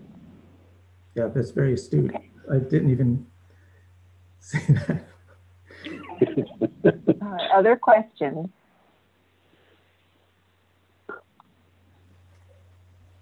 All right. I'm not seeing any other questions at this time. Let me see if we've received any additional letters on the revised proposal. Rich, can you summarize? I think we did get one, but let me know if there are other letters or comments that we've received on this revised proposal. Sure. So yes, we received one letter from HTC and they remain in opposition. Thank you. And, Commissioners, that letter was shared with you, as you know. Okay, so I think what we'll do is we'll move to our discussion. I'm not seeing any other questions. So we'll go ahead and as we noted, this is sort of an unusual site in that a small footprint site, and the lot for the adjacent building wraps around it, or the building around the corner. And while it is unusually small, it did historically have a building on it. It had a small wood frame building on it. And so the applicants, this is actually their third time presenting to us. They had proposed a building here, and I think that The commission has indicated that a building would be appropriate on this lot, and last time had a discussion about the use of brick and sort of looking to the rest of the street as opposed to the neighboring building for inspiration. And so the applicants have come back with this revised proposal that simplifies the massing and the fenestration. And I think they've presented some examples of some of the other row houses on the street and in the neighborhood, and to talk about what informed their decisions. And so they're back today. So we'll begin our discussion, and Commissioner Bland, as our Brooklyn Heights Commissioner, would you like to start this one? Yeah, certainly. As has been pointed out, Sarah, by you and the applicant's architect here, it's not only an interesting and unusual site, but it's an interesting and unusual street and block. Not only a polyglot of array of building types and historical time periods, including some really old wooden houses that we see next door here, but lots of open space too, which means that the schoolyard and other pieces of open space sort of bleed in and make this not a cohesive sort of street that you typically do see in Brooklyn Heights. So I think it's been a long and winding road, but to me, we're just about there. I think the right approach here has been to separate itself distinctly different from the wooden house to which it could be attached, because it's in the same ownership, as I understand. So I think this approach is the right one. I don't need to belabor it. I think they've done a nice job of showing how this building is a response to the, let's call it the vernacular of townhouses in Brooklyn Heights. I didn't ask the question, but I had the same questions about the material in the front. I'm a little worried about the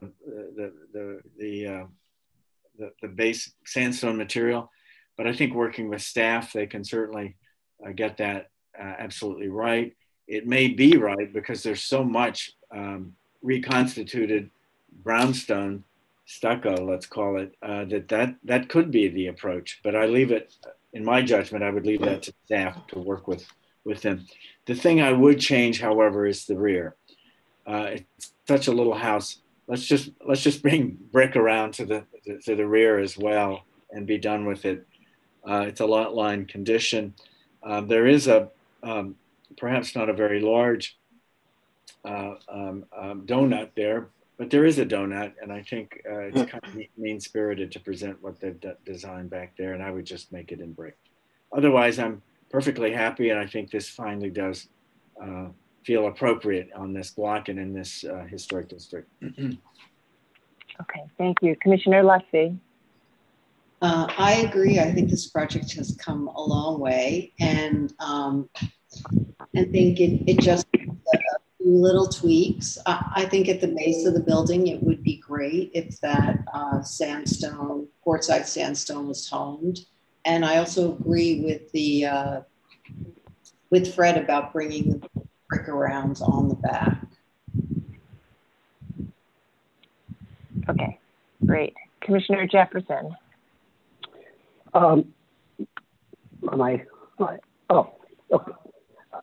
Proportions in relationship to the neighbors is good, and scale is appropriate.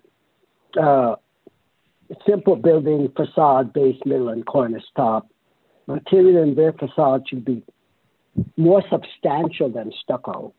And the area is too large to be stucco. It should, brick is preferred or be studied.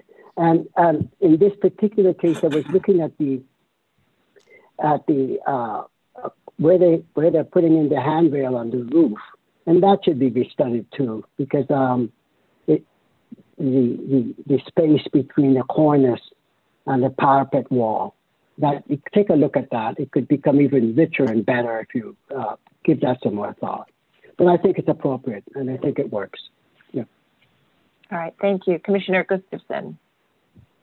Yeah, I think this is significantly better than the last proposal. I think the the previous facade was unnecessarily complex, and this simplifies it dramatically. The building is appropriate, I think, because it fits within the heights and massing of the buildings around it. So I would also agree, however, that they should work with staff on the materials for the rear facade, as well as that the issue that Commissioner Jefferson raised about the rail on the roof.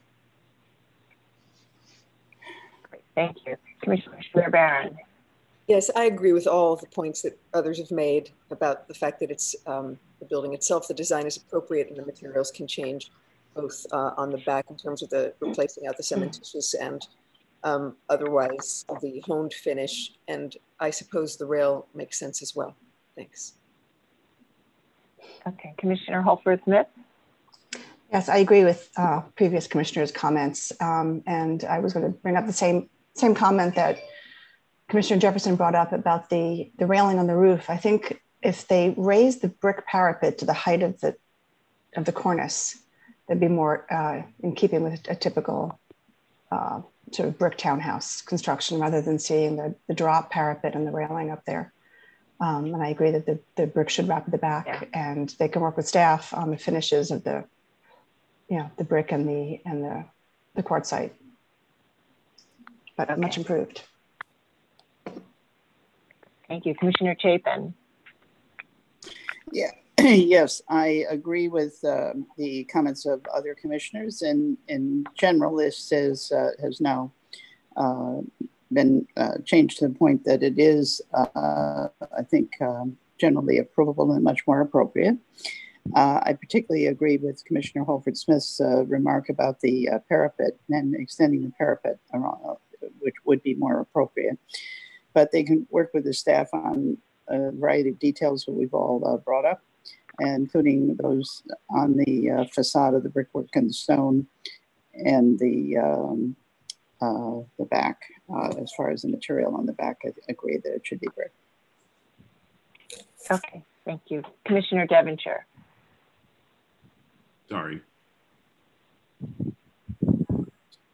I think I was muted. I agree with my fellow commissioners' comments about the rear facade and about the parapet rather than the railing.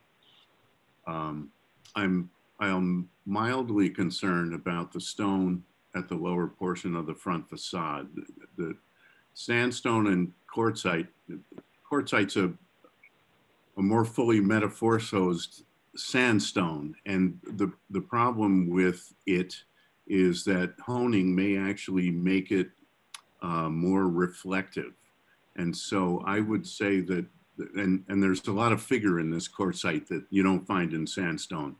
I would say that we need to have the applicant work with staff to test a couple of different methods of abrading the surface of this, because if you hone it, the larger quartzite crystals are going to actually polish a little bit. So they may have to abrasive blast it rather than hone it, but it should not be reflective. Great, thank you. And Commissioner Chen.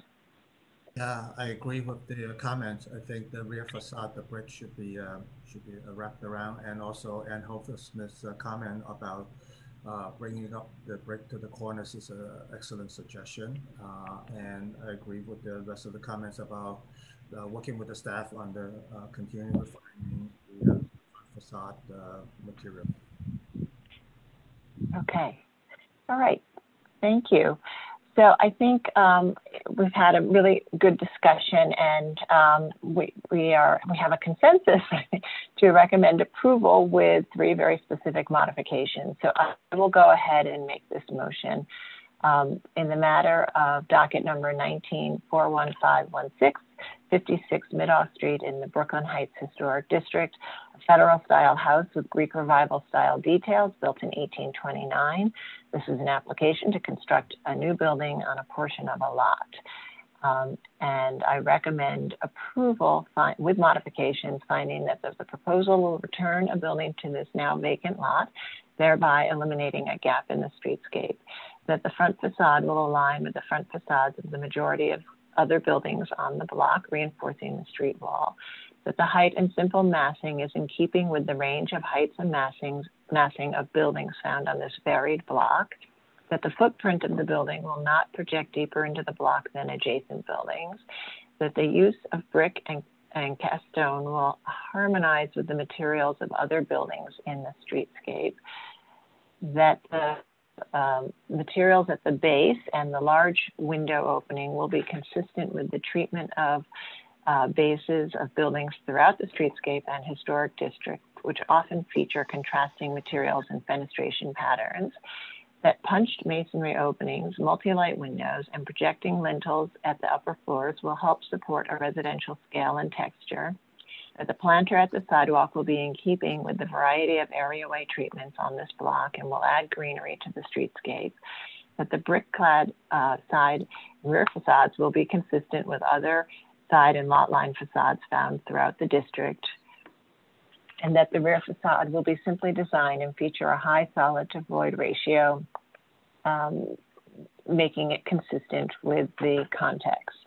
However, I recommend that the applicants work with the staff to modify the design to wrap the brick around to the rear facade and to do the rear facade in brick, to restudy the railing and study raising the parapet on the side walls to the cornice height or just below the cornice height in lieu of a railing, and that the applicants work with the staff to test a few different methods of treating the finish on the quartzite at the base of the building.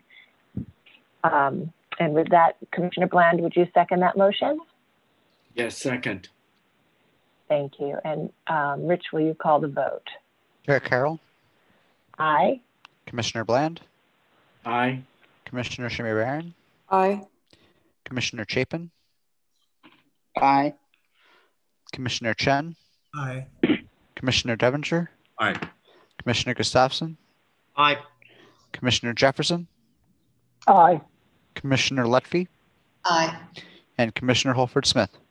Aye. Okay, with 10 in favor and none opposed, the motion carries.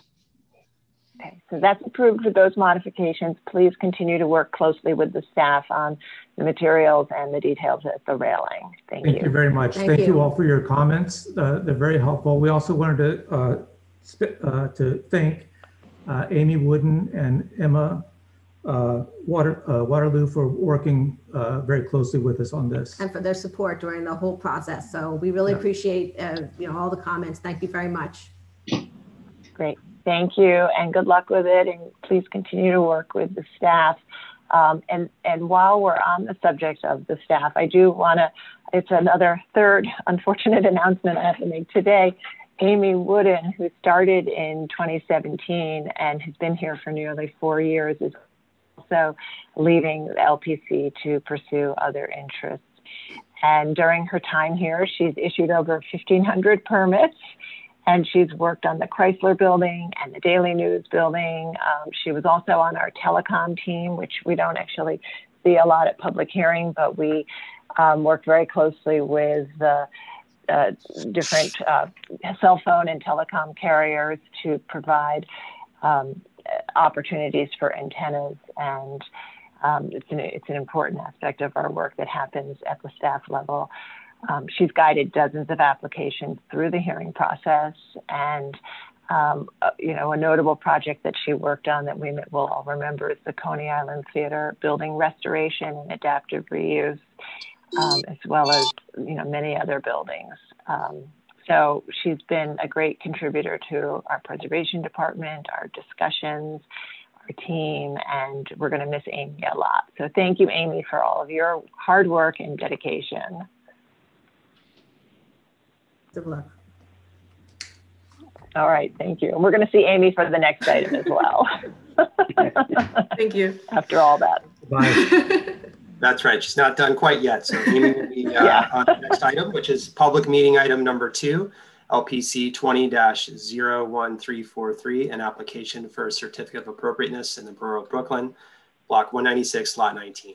216 Dean Street in the Boerum Hill Historic District. This is an Italianate style row house built in 1852 to 1853, and the application is to install a solar array canopy, bulkhead, and planters on the roof and to replace windows. This was last presented at the public hearing of January 19th, 2021, and no action was taken at that time, and Amy will be giving the presentation today.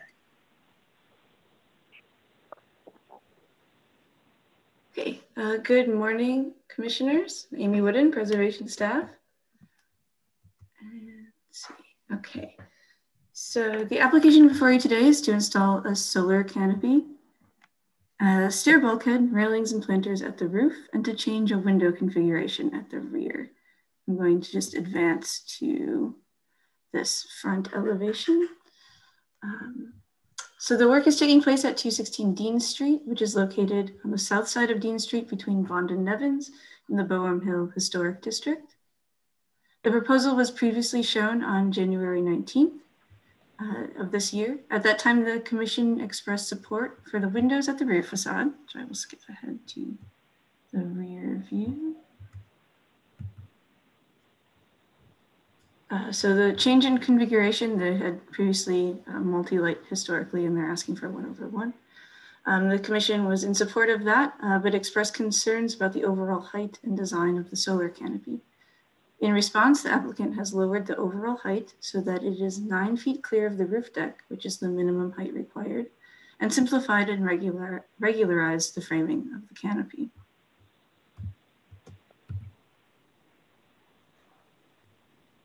The bulkhead and canopy installation have also been shifted north on the roof to further minimize the visibility over the rear facade, while remaining not visible over the Dean Street facade as originally proposed. And the final photos show the mock-up. So here is a sightline, and this is just a general sort of plot point of the mock-up photos. And here we see that it's not visible over Dean Street. And I think it's, oh, and then, sorry.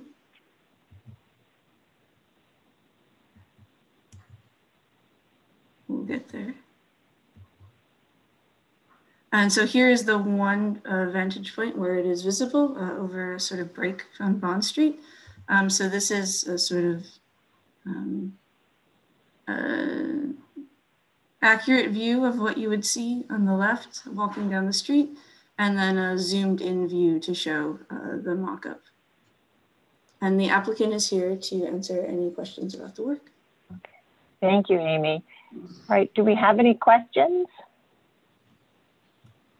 So just to sum up, previously the canopy had a pretty robust structure and it was on an angle. and the applicants, in response to our comments about it, have simplified it, lowered it, and lightened it up. Okay. Rich, did we receive any written comments on this revised proposal? No new letters, no. Okay, that's what I thought. Okay. All right, any questions? Okay, well, I think then move to our discussion. And, you know, as I said, the last time we looked at all aspects of this application, and the one area that we focused on was the solar panel canopy. And that was because it was visible through the gap in the street wall around the corner. And so I think if you want to go back to that photo, Amy, we can just look at it. It's a very limited view for a moment on the block before it moves out of view again. And it's from a great distance. So the zoom view is shown just for clarity, but the photo on the left is how you actually perceive it. And you see it in the context of other rooftop decks and railings. And I think last time the heavier framing and the angle attracted I think the commissioners felt it attracted your eyes too much. And so simplifying it and flattening it and lightening it, I think has really been responsive to the comments that we had at that time. So let's go around and have a discussion. Commissioner Lutfi, would you like to start this one? Yeah, sure. I think this project's in a much better place. The canopy is much more simplified. It looks better and is barely visible at a distance, so I can approve this. Okay, thank you. Commissioner Jefferson. I can approve this. Proposed work on the roof is not visible at the facade and only minimally visible from Bond Street. Proposed changes on roof facade on the rear facade is minimal. I can approve this. Okay, thank you. Commissioner Gustafson. Yeah, I can find this appropriate. I think they quieted down their approach dramatically here, and it is only visible from a distance. I do think that we're going to see more of these situations where an applicant wants to get usable rooftop space at the same time that they want to add solar, and so this kind of thing is going to start coming up more and more, and I think we're going to have to try to develop a some sort of approach that is consistent for the variety of situations we're going to face. But however, this one I do find to be appropriate. Okay, thank you. Commissioner Shamir Barron. Yes, it's much simpler and I think it's appropriate. Okay. Commissioner Holford Smith. I agree. Much simpler, minimally visible. I think it's appropriate. Commissioner Chapin. Yes, I agree that it's appropriate. You know, we obviously want to support these conservation efforts in terms of the solar panels. And they, I think we're going to be presented with many, many different kinds of situations. And they've, I think, improved this considerably. You know, at some point in time, perhaps there'll be other alternatives. But I think each case is going to be something we're going to have to consider individually. But I can approve this one. Thank you. Commissioner Devonshire. I agree. There are going to be more and more of these things. As I walk around my neighborhood, I'm starting to see placement of these things that make me cringe. They're hovering over the front facades of buildings. I think this is an example that we can use to show people an appropriate approach to this upgrading. I can approve it. Okay, thank you. Commissioner Chan. Yeah, I agree with the comments. This is appropriate and over last time. And Commissioner Bland. Commissioner Devonshire just took exactly the words out of my mouth. I think when Sorry. these things, no, you spoke for and I'm in agreement. I think when these things look like solar collectors only, they are at odds with the historic character of what's below them visually. Of course, we like to support the idea of them. But when they settle down and become horizontal and not sloped and as low as possible, they look more like rooftop additions and so forth, and then a little more comfortable, I think, with the building, the historic building below them. So I think this can become a model for others who want to be doing it. So I'm in favor of this, and I was violently opposed to the original idea. So it's come appropriately now to approvable. All right, great. Thank you.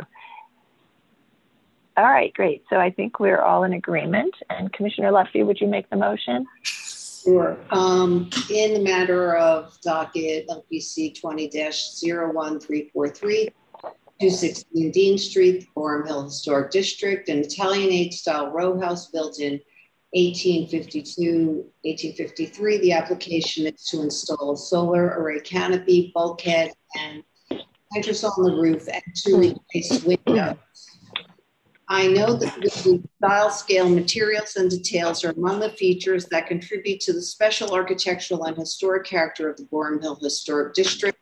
I recommend approval, finding that the work at the roof will not eliminate or conceal any significant architectural features of the building, that the rooftop installations will not be visible over the Dean Street facade, that the elevated solar canopy, bulkhead, and planters will only be visible over the rear facade at a distance from a limited vantage point through a break in the street wall and will be seen in the context of other rooftop accretions, that the elevated solar canopy is simply designed to reminiscent of typical rooftop pergola installations, in terms of proportion, placement, and finish, that the change in configuration of the windows at the rear facade from multi-light to simulated 1/1 double hung will be barely perceptible from a public thoroughfare and will be a typical configuration found at secondary facades in this row, and that the work will not diminish the special historic or architectural character of the building or of the Clinton Hill Historic District. All right, thank you. And Commissioner Devonshire, would you second that motion? Second. Thank you. And Rich, will you call the vote? Chair Carroll? Aye. Commissioner Bland? Aye. Commissioner Shamir Barron? Aye. Commissioner Chapin? Aye. Commissioner Chen? Aye. Commissioner Devonshire? Aye. Commissioner Gustafson? Aye. Commissioner Jefferson? Aye. Commissioner Lutfi? Aye. And Commissioner Holford Smith? Aye. Okay, with 10 in favor and none opposed, the motion carries. All right, that's approved. Thank you. And we'll move to our public hearing agenda. Yes, so for the public hearing items, the first is item number 1, LPC 21-06569, an application for a certificate of appropriateness in the Borough of Brooklyn, block 1943, lot 44, 101 Greene Avenue in the Clinton Hill Historic District. This is a transitional Italianate and neo-Greek style row house designed by Joseph Kirby and built in 1878 and later altered in 1934. The application is to construct a stoop and alter a door. And Commissioners, the applicant has joined the hearing. You now have control of the presentation. Just remember to unmute yourself and state your name for the record. You may begin. Hi, good morning. Thank you very much for having me. Thank you for before I get into this, the last one on 216 was also mine. So I wanted to thank you for the guidance on that one. I think that really took a much better approach to the design in the end for the pergola. And I really appreciate the emphasis you put on that. So anyway, back into this. So we are, again, looking at the corner of Greene Ave and Vanderbilt. And this unit is part of a row of 4 houses that were all built at the same time. And were at some point, all 4 went into a renovation that combined some of the units and withdrew this or removed the stoops from all 4. We are seeking to restore the stoop on this one end unit. So one of the things that we really wanted to kind of discuss was the idea of this as an exception integrated into this group of 4, exceptional as it is an end unit, as restoring the stoop for one of the kind of intermediate units would cause more of a disruption within the row houses. And we feel putting it on the end kind of works with the kind of traditional feel of capping the end of a series. So I'm gonna, before I get into the history of it, we'll look a little bit at the existing conditions. Let's see, and there we go. So, sorry, the screen's catching up a little bit. So the existing conditions that right now, this is the 1980s designation of the end unit, the 1940s tax photos of all 4 together. So this renovation happened in the 30s. I'll go back to the exact date later. But you can see this one has always been treated a little differently with the kind of the end units, got the cornice that wraps, the pediment, the oriel. When the renovation happened, it was at the ownership of the Diocese of New York. And so they added a little pediment there with a cross in it. We'll get to that. This is the picture of the 4. Our building is right here. The other entrances, so you can see our entrance here. The other ones, 103, 105, 107, other pictures of our entryway. So you can see here, it's a recessed where the stoop would have been, the cross and the pediment, a triangular pediment as opposed to the square lintels. So it's always been thought of as slightly different than the others. And here are a couple of other examples of similar stoops or similar buildings. In our case on the left, architect was Joe Kirby, built in 1878. Another one he did within the same district in 1876. Almost identical styles in terms of the articulation of the windows, kind of the pediment, the enframement, the articulation of the stairs, the arches around the lower window, the banding at the base. This is practically identical. And then another builder about the same time, Benjamin Lincoln, did this 29 Clifton Place, again, within the same district and also extremely similar in its detailing. So here's the existing and proposed front elevations. No changes to the rest of it, obviously, except for this window and the door. And those are the details that we reviewed with staff. Kind of an overall elevation of the the proposed and existing for all four houses. So again, you can kind of see how the end unit has been treated a little bit differently and kind of caps off this row at the corner. So one of the things that we wanted to talk about in terms of this was this idea that this is a separate building. And I'm going to try to zoom in on this timeline here. And we've talked about, so all four of these buildings were designed and built in 1878.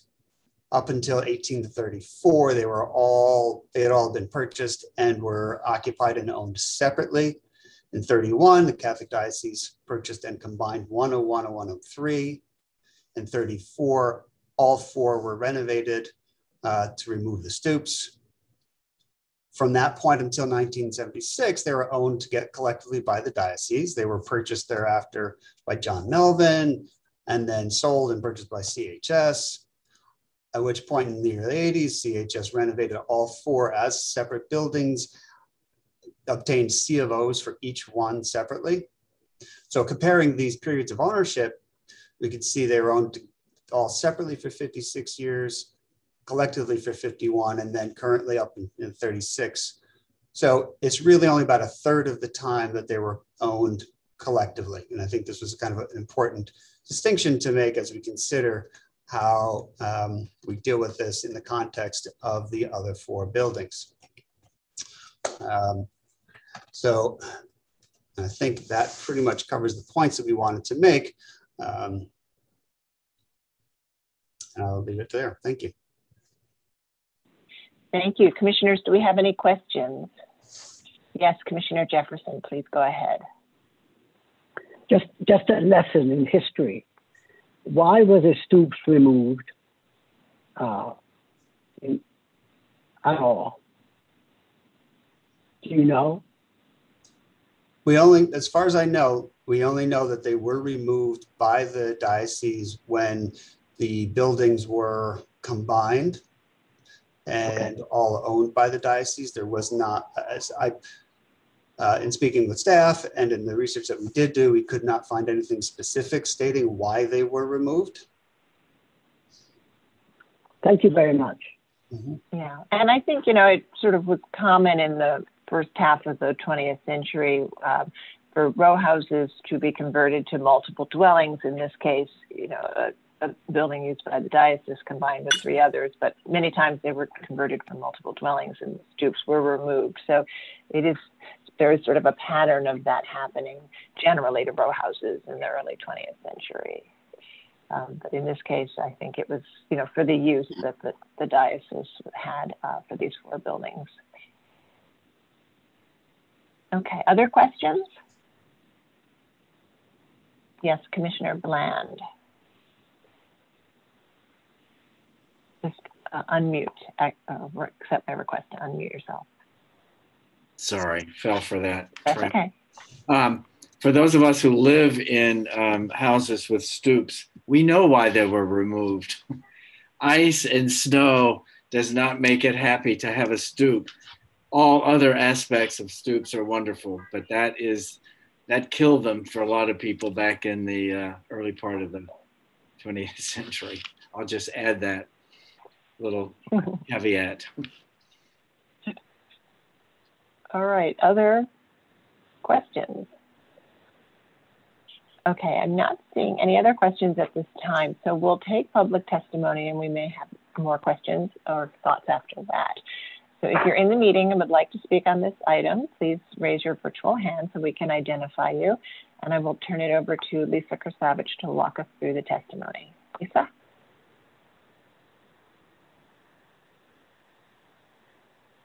Lisa, you're muted.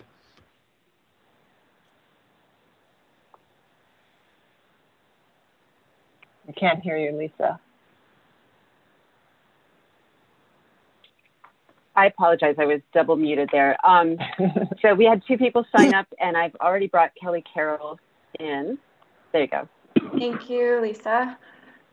Kelly Carroll, Historic Districts Council. Like thousands of row houses during the Great Depression, 101 Greene Avenue lost its stoop in 1934 when it was sensitively tenementized along with its neighbors. And to what was just talked about, a lot of these houses were broken up during the Depression, and instead of keeping up these big expensive houses, they were turned into apartments for rental income. So a lot of this happened during the Depression. This is very common. Returning a stoop to a row house reestablishes the formal entry and circulation of the home, and HDC suggests that the proposed stoop requires a formal railing treatment as well. In the drawings packet, the applicant cites 71 Gates Avenue, which was built 2 years earlier in 1876 by the same architect, Thomas Kirby. Kirby's railing treatment at 71 Gates was decidedly robust and made of cast pieces, which was typical of the era. HDC finds the proposed railing to be insubstantial, and a different system should be explored that is more in keeping with the spirit of the era in the house. Thank you. Okay, thank you. And next we have John Graham.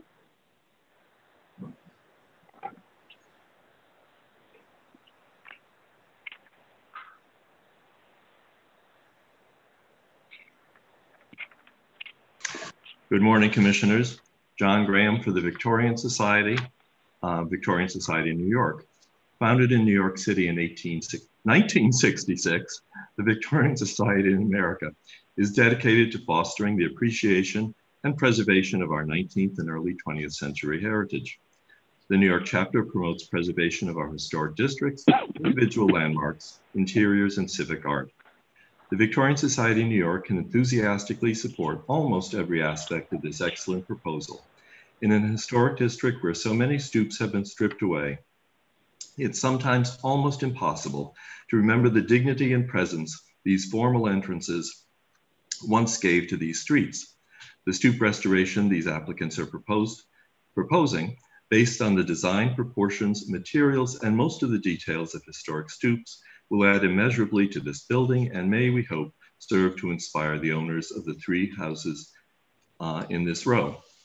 And while we recognize that the construction will require the removal of the existing areaway entrance and the window and window surround directly above, which all predate the 1940 tax photos, we note that the work will not eliminate any original historic material dating back to 1878.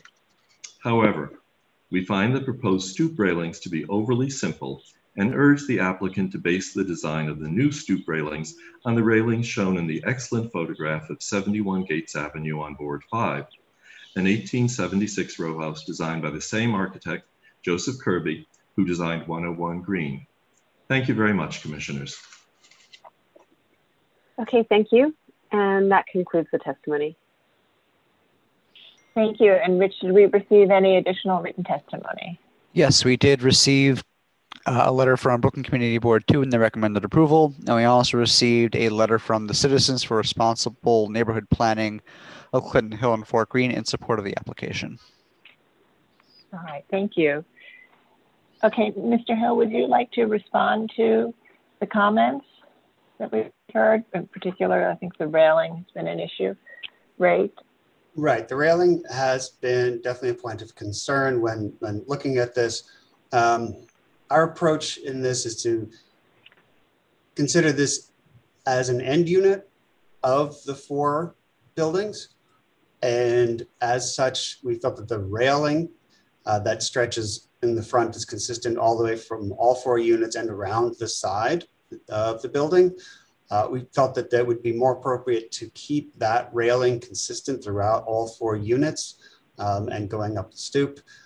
We recognize that it's not 100% in keeping with the original style, but felt that in this portion of the design, it made more sense for it to be consistent with the others. There is definitely a relationship of the 4 buildings, and this one is kind of the end cap to the 4, but it still is part of those 4 buildings, and we felt that changing the style to obviously a much different style and appearance would separate out the building too much from its context. Okay, thank you. Commissioners, any final questions? Okay, so I'm going to start to request to unmute all of you so we can close the hearing and begin our discussion. And Commissioner Shamir Barron, would you make a motion to close the hearing? So moved. Commissioner Jefferson, would you second that motion? I so second. All in favor, say aye. Aye. Aye. Aye. Aye. Any opposed? Okay, we'll begin our discussion now. And this is for a very discrete change, replacing the ground floor entry, removing the ground floor entry to allow for the restoration of a stoop and recreating a parlor floor entry and details on the facade around the door and a new railing and a new gate under the stoop. Commissioner Devonshire, would you like to start this discussion? I would, and I think unfortunately I disagree with the applicant's ideas about the railings. I tend to agree with the testimony. The proposed railing is not one that ever existed on this building, and the fact that there may have been mistakes made on the other buildings of the row doesn't mean that that mistake should be remade on this one. We have a perfect opportunity to replicate what was there originally. There is evidence of it, and I think the railing notwithstanding, I can approve everything, but I would like to see a different railing. Okay, thank you. And, you know, I think the Commission has often approved new railings that are consistent with the age and style, if not a replication. So for you, would that be also an, you know, maybe a direction for them to work with the staff on something consistent with the age and style? Yes, ma'am. Okay, thank you. Commissioner Chen? Yeah, I agree. Commissioner Bland? I certainly agree too, but let me just say something. I saw these very handsome buildings, all of whom had their stoops removed at one time. And I thought, well, maybe it's inappropriate to put it back here. And then I found myself intellectually describing why we wouldn't put a stoop back. And I found myself at odds with that philosophical point of view. So that's where I am, that's a bad place to be. Can't add a stoop back. Absolutely you can, and this is a good example of how this is an in condition, of which the applicant pointed out, and has always been treated slightly differently. So partly because of that, but partly because we're restoring a stoop in principle. I'm fully supportive, and I like the idea of working with the staff to get the railing right. Okay, great. And I think, you know, you're right to think about that. That is the very reason that this application is before us, is the question of whether that change was a significant change in the 1930s. And while it did provide a pediment, I think that so many of the original details still remain on the facade, and that if returning a stoop would enhance the original style. But in some cases, buildings were completely redesigned when their stoops were removed. And in those cases, we might not find it appropriate. Okay, Commissioner Lutfi? I think it's incredible that this building is coming full circle from where it was. And I I have to applaud the applicant in that regard. And I think this is hopefully going to, if the other buildings are interested, it could be an inspiration to what happens to the other 3 buildings. And having the fence be one that is more compatible with what was there at that time, I think will also, reinforce that. So I agree with the fellow commissioners. Great. Commissioner Jefferson. I agree with all the comments. There's only, if you go to the facade, the existing facade and the new facade, and here's a question for me in terms of replication. I mean, I agree that the stoop works. It's a good idea to add the stoop. But I question about the design in terms of replication. I mean, the existing one is simpler and there's a cross. And that's historic fabric that's been there. And I know we are against all that religious stuff, but is replication about is replication better than interpretation in this case? That's a question I've been asking myself. Mm-hmm. Okay. Yeah, I think it's, I think we've approved both. So we found both approaches to be appropriate in different instances. Okay. Commissioner Gustafson, sorry. I agree with my fellow commissioners. It is appropriate. I did not, unlike others, I didn't really have to struggle with this in the slightest bit. You had me at stoop.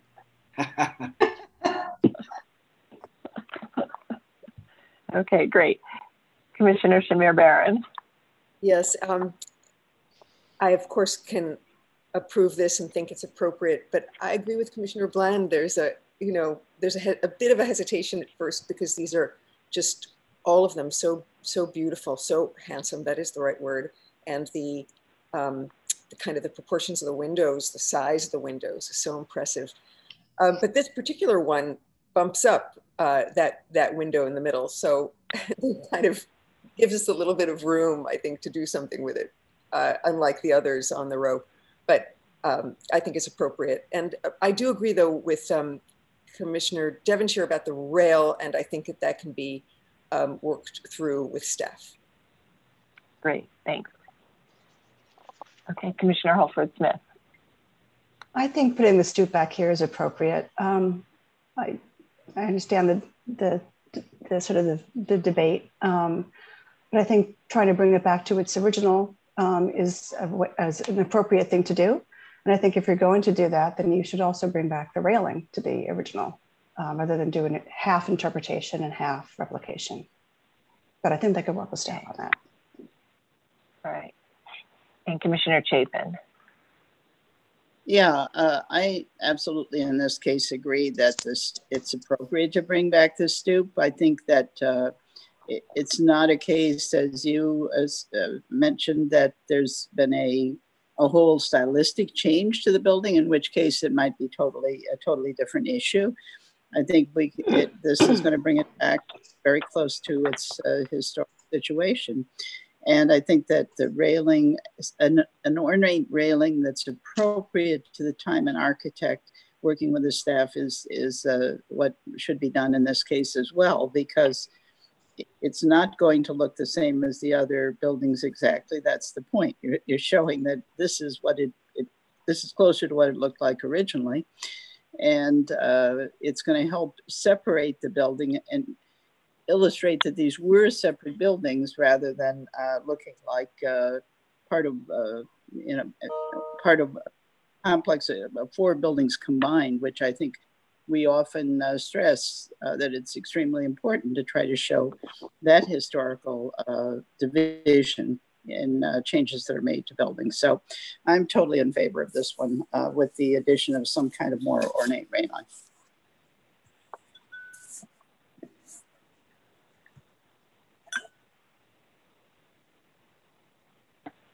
excuse me. We're all in agreement. So Commissioner Devonshire, would you make this motion to approve with modifications that they continue to work with the staff to restudy the railing, to redesign the railing to be more consistent with the age and style of the building? Sure.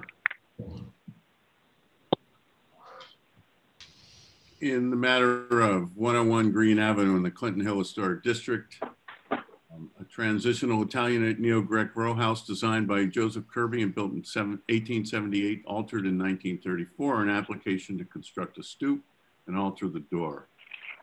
I recommend approval with some modifications, finding that the removal of the stoop did not represent a significant later alteration, as the facade retains all of its neo-Grec details, including fenestration, window surrounds, and cornice, and therefore the recreation of a stoop will restore the building closer to its original condition. That the design and details of the proposed stoop and parlor floor entrance will recall the other neo-Grec and Italianate style stoop in this district. Stucco cladding will closely match the historic brownstone in terms of finish, texture, profiles, and details.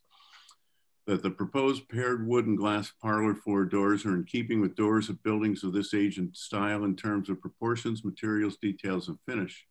That the proposed arch metal gate and the basement entrance below the stoop, featuring a metal grille, will recall the historic gates below the stoops in terms of design and details.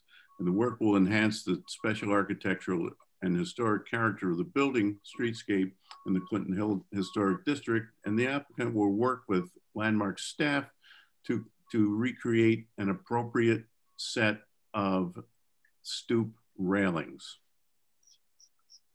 Thank you. And Commissioner Chen, would you second that motion? Delighted to. Second. Thank you. Rich, will you call the vote? Chair Carroll? Aye. Commissioner Bland? Aye. Commissioner Shamir Barron? Aye. Commissioner Chapin? Aye. Commissioner Chen? Aye. Commissioner Devonshire? Aye. Commissioner Gustafson? Aye. Commissioner Jefferson? Aye. Commissioner Lutfi? Aye. And Commissioner Holford Smith? Aye. Okay, with 10 in favor and none opposed, the motion carries. So that's approved, and please continue to work with the staff on the ironwork design. Okay, we'll move to the next item. Much. Thank you.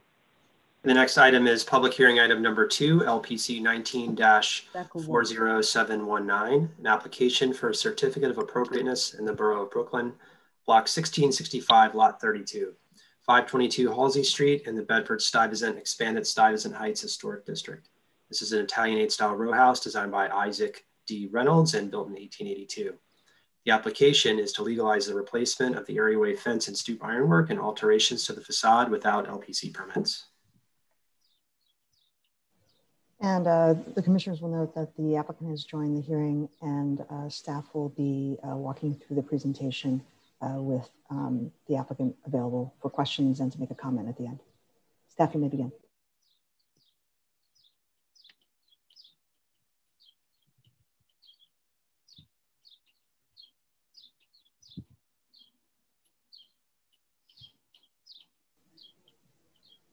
So Katie, we could just. Okay, can you hear me? Yes. Okay. Good morning, commissioners. Good afternoon, commissioners. Katie Rice, LPC staff. 522 Halsey Street is located between Lewis Avenue and Stuyvesant Avenue in the expanded Bedford-Stuyvesant Historic District. The proposal is to legalize facade alterations and the replacement of the stoop and areaway ironwork. This is 522 Halsey Street as it currently looks. This is its location. This is the building in the street context is all the way to the left in the streetscape. So historically, the building is on the left, and this is what the building looked like at the time of designation. So some of the changes we're looking at here include at the front, the areaway ironwork was removed and replaced with new areaway ironwork. The stoop was resurfaced and new stoop ironwork was added. In addition, facade alterations were made. The building was painted. Lintels were added, a door surround. Door glass was replaced with etched glass, a transom window added, and I believe that's it. So here are some of the precedents for the window lintels.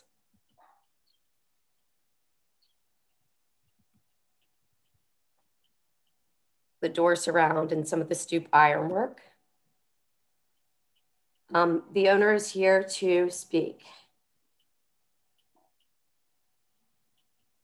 Should I speak now? Yes, please go ahead. Oh, okay. And just state your name. Yeah. Okay. We can hear you. It's Rebecca Wolf. I know you have the package, and in the package it includes the Rebecca, are you here to speak? I'm sorry? You can't hear me? We can hear you. Please go ahead. We can hear you. Okay, I'm sorry. Katie said something. I don't know what she said.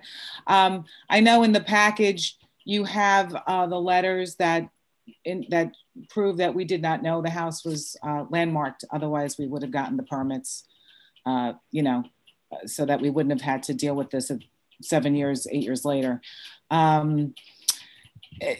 I don't know what else. I mean, that's the same door. We just stripped it. If you have, why don't you ask me questions and I'll answer anything you have. Oh, and the fencing, there was no gate, and that original fence did not continue on that corner.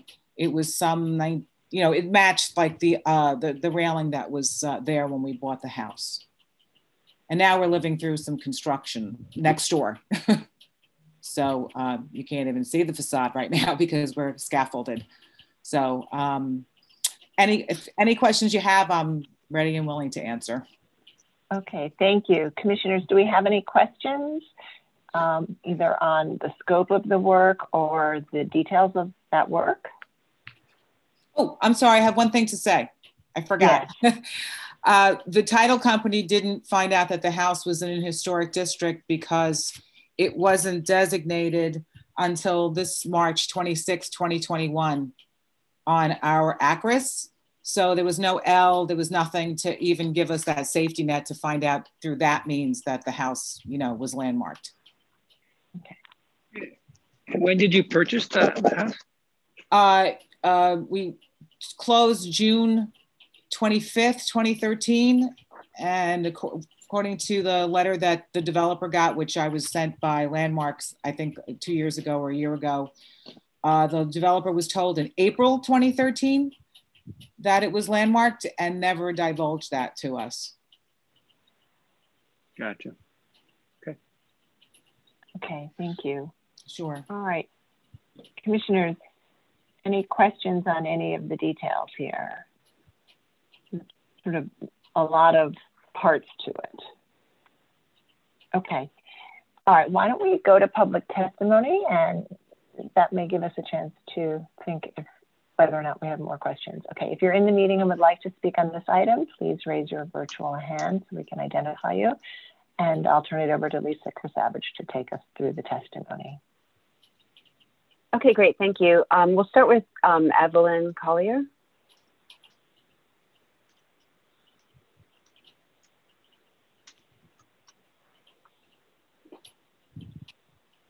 Evelyn, we brought you in. Okay, did I unmute? Hello? Yes, we can hear you. Okay, good afternoon. Hi, my name is Evelyn Collier, representing Community Board 3.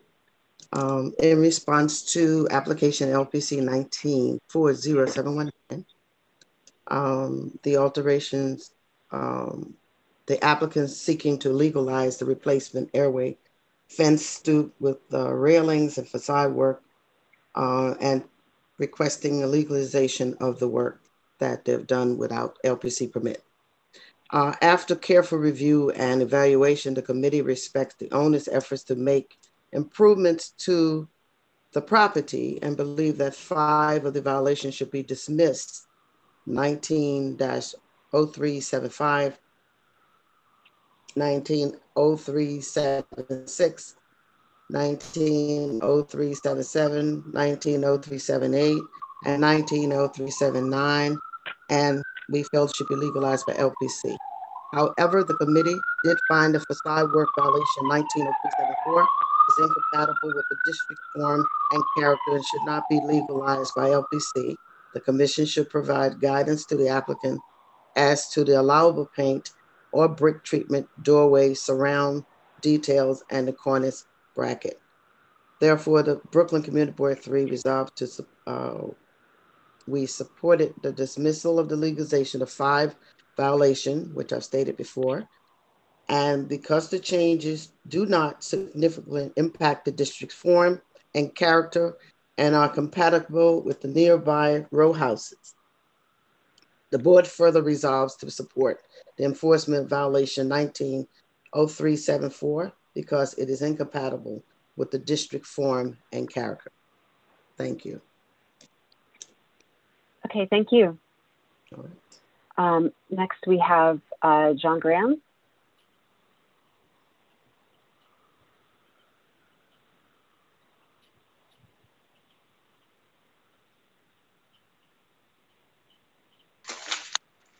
Good afternoon, Commissioners.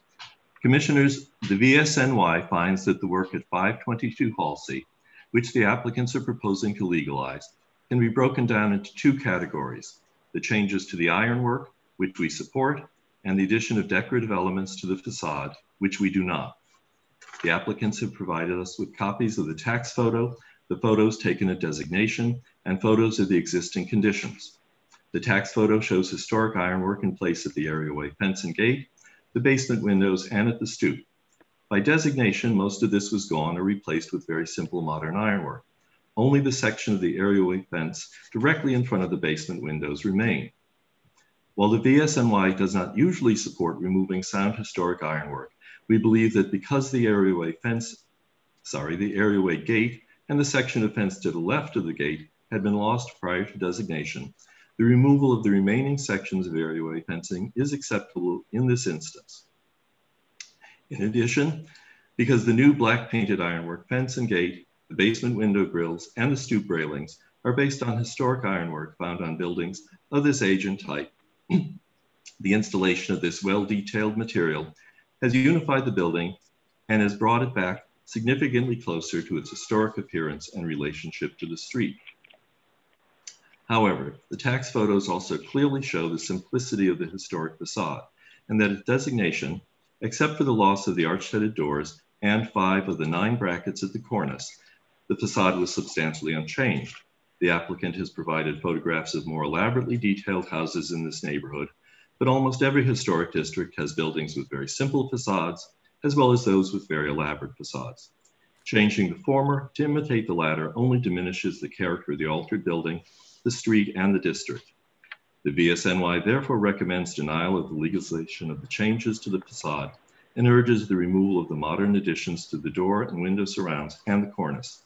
Restoring properly detailed brackets to the cornice to match the historic condition is encouraged. Finally, Commissioners, in her presentation, Katie didn't mention the addition of the decorative elements to the cornice. Please review the cornice additions on slide 7. Thank you very much. Okay, thank you. Next we have Kelly Carroll.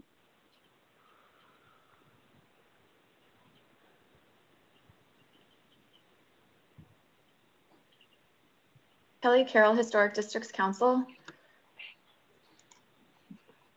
There we go. The committee understands that the alterations that occurred on this house were carried out without knowledge of landmark status and that this was not an intentional act.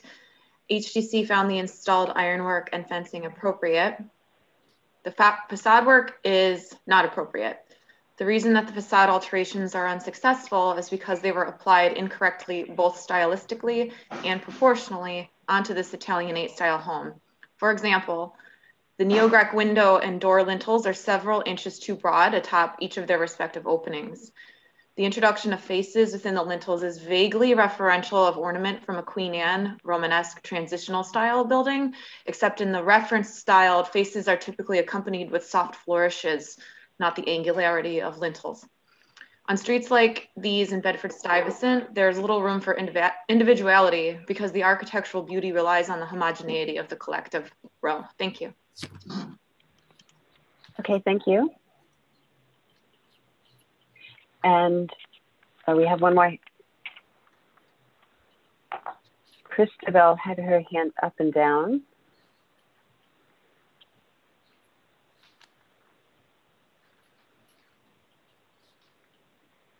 Okay, I don't see any hands up. I think that concludes the testimony.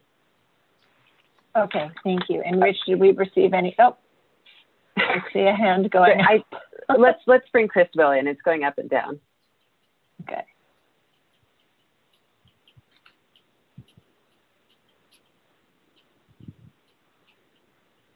Okay, Christabel, you've joined the meeting. Hello. Did you want to testify? Yes, I did. Can you hear me? Okay. Yeah. Yes. Good. Sorry about that with the hand. Christabel Goff, speaking for the Society for the Architecture of the City. It is unclear whether the mask now suspended above the front doorway represents Jupiter, Vulcan, or Neptune, three bearded deities from the ancient world. In any case, contrary to the objections posted by other preservationists, in fact, the Jupiter mask is not integrated into the structure of the door frame. That fact is not a detriment, but in fact, the very quality that might make a finding of appropriateness possible. So far as we know, there is no claim that the mask was always or ever there, or that it was dictated by any earlier style of local decoration. Rather, it is an applied ornament of classical design, but contemporary origin. Judging from the designation report, it does not disrupt the unity of any extant row, since 522 today is a lone house from 1882, standing between a 20th century garage, which is now apparently part of a confusingly documented stable complex, and I now hear is undergoing alteration, and a row of later houses dating from 1890. While there may be minor proportional issues with the woodwork reconstruction, we would urge that the Commission should not forbid ownership to retain this unusual application of a group of classical masks, which are harmful only in the eyes of the most pedantic interpreters of the stylistic requirements of the law, and could be an interesting new feature of an already inconsistent streetscape. Okay, thank you very much. And I believe that concludes the testimony. Okay, great. And Rich, did we receive any additional written testimony? No other additional written comments. Okay, thank you. All right, Ms. Wolf, would you like to respond to the comments? Yeah, I mean, obviously, you know, we're not architects or anything. We just walked around when we bought the house and looked at things that we thought were beautiful and added them. And the door itself was beautiful, as I said, so we just had it stripped, and there was just a plain piece of glass in there that you could see right into the house. So we put in what we thought was a leaded, leaded glass. And then we put the woodwork around the door that we saw around the neighborhood because they had just put what looked like railroad ties around the doorway. The house, we came to find out when we went to LPC the first time, when we didn't even get the violations in the mail, they were sent to the wrong address. So when I finally got them, I went to LPC, and that's when I was told that the house, as Ms. Goff just said, was a standalone house, an Italianette, which I then looked up, which is a little more ornamental than the houses that came after this house. And the 20th century garage was recently destroyed. So that what's going to go up next to us is a townhouse, townhouses, and then some garages. So I don't know. We think the house is beautiful, but we're going to do whatever you guys say because we just hope it doesn't cost us a lot of money. That's really what it comes down to. All right, thank you. Thank you. Commissioners, any final questions, commissioners? All right, I'm starting to request to unmute all of you so we can move to our discussion. All right, and Commissioner Chapin, would you make a motion to close the hearing? So moved. And Commissioner Lutfi, would you second that motion? Second. All in favor, say aye. Aye. Aye. Aye. Aye. Any opposed?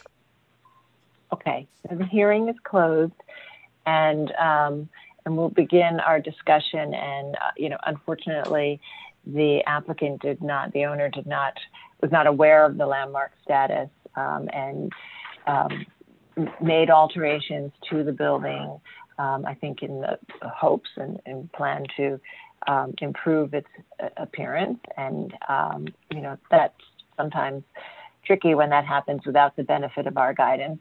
Sometimes you can get outside of the choices that might be more appropriate to the age and style of the building. So there are multiple aspects here, and some of them, you know, we may have more comfort with than others, as we heard in the testimony. So we'll begin our discussion, but just to kind of remind you what the aspects of this are. There's the repainting of the facade. It was already painted at the time of designation, a light color. There is the door surround and the leaded glass within the pre-existing door and the transom. There are the window lintels and the ornament within the window lintels. There are the brackets added to the cornice, and the cornice is painted in a two-tone color. And then there's the ironwork and paving at the areaway. So a lot of little parts, and we'll begin our discussion. And I also just want to note that as Christabel Goff testified and as the owner mentioned, this building does sort of stand on its own, and that may factor into your decision making. Commissioner Holford-Smith, would you like to start this one? Sure. Excuse me.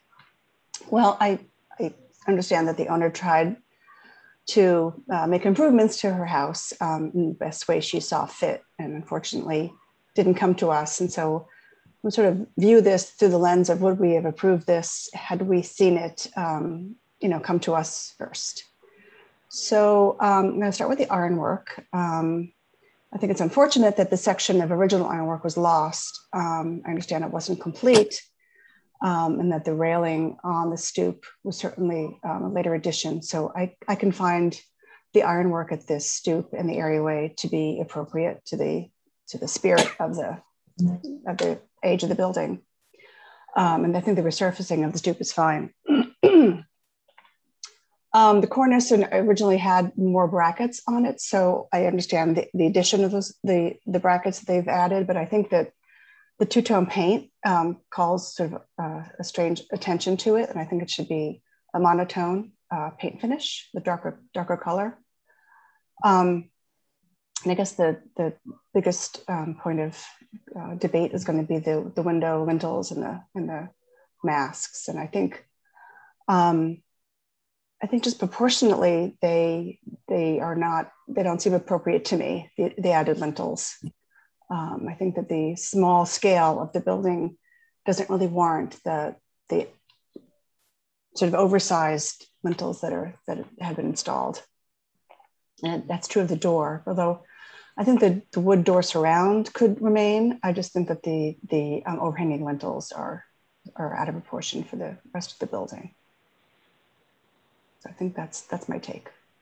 Okay, and the paint color on the facade? I think that's okay. I mean, I think it would have been sort of a brick and stone. I'm okay with the light color. Yeah, it was painted already. And yeah. Within the streetscape, there are other lighter painted facades. Okay. Commissioner Chapin? Yeah, this is a very unfortunate situation, since obviously the owner was really trying to beautify their building as best they could, and did not realize they were dealing with a landmark situation where they needed to consult with someone. So it's, and I think most of the changes, or many of the changes, I could certainly find appropriate. I think that I agree with Commissioner Holford Smith that the ironwork the current ironwork is appropriate and something we could have approved. Also the finish of the steps and the door and I think the doors surround as well for me. The cornice, as was discussed, should be monochrome, but the addition of the brackets was a good thing going back toward the original situation. The main issue is sort of the heaviness of these lintels and the decorative features. And the question is, I guess, that we could regard this as it is a sort of standalone building, really not so much a part of a row. And so the question is, what would be appropriate for this Italianate style? Would this, and I don't feel, I think there are people probably more expert on the panel to speak to that, and I'm interested in what they have to say. I'm trying to figure out how much of this, of the heaviness of the lintels and so forth could be relatively easily removed. And I'd like to hear what others have to say about that. I think it's probably desirable to have a lighter and less decorative condition for the lintels and the situation over the door, but I'd like to hear some others' comments on the same. And as far as color, I think that's fine. Okay. All right, Commissioner Devonshire. Yeah, I think the ironwork and the work at the stoop is acceptable. The additional applications in the cornice, I think, can probably stay, but they need to get painted out. The window hoods and the door hood, unfortunately, I think need to be removed. The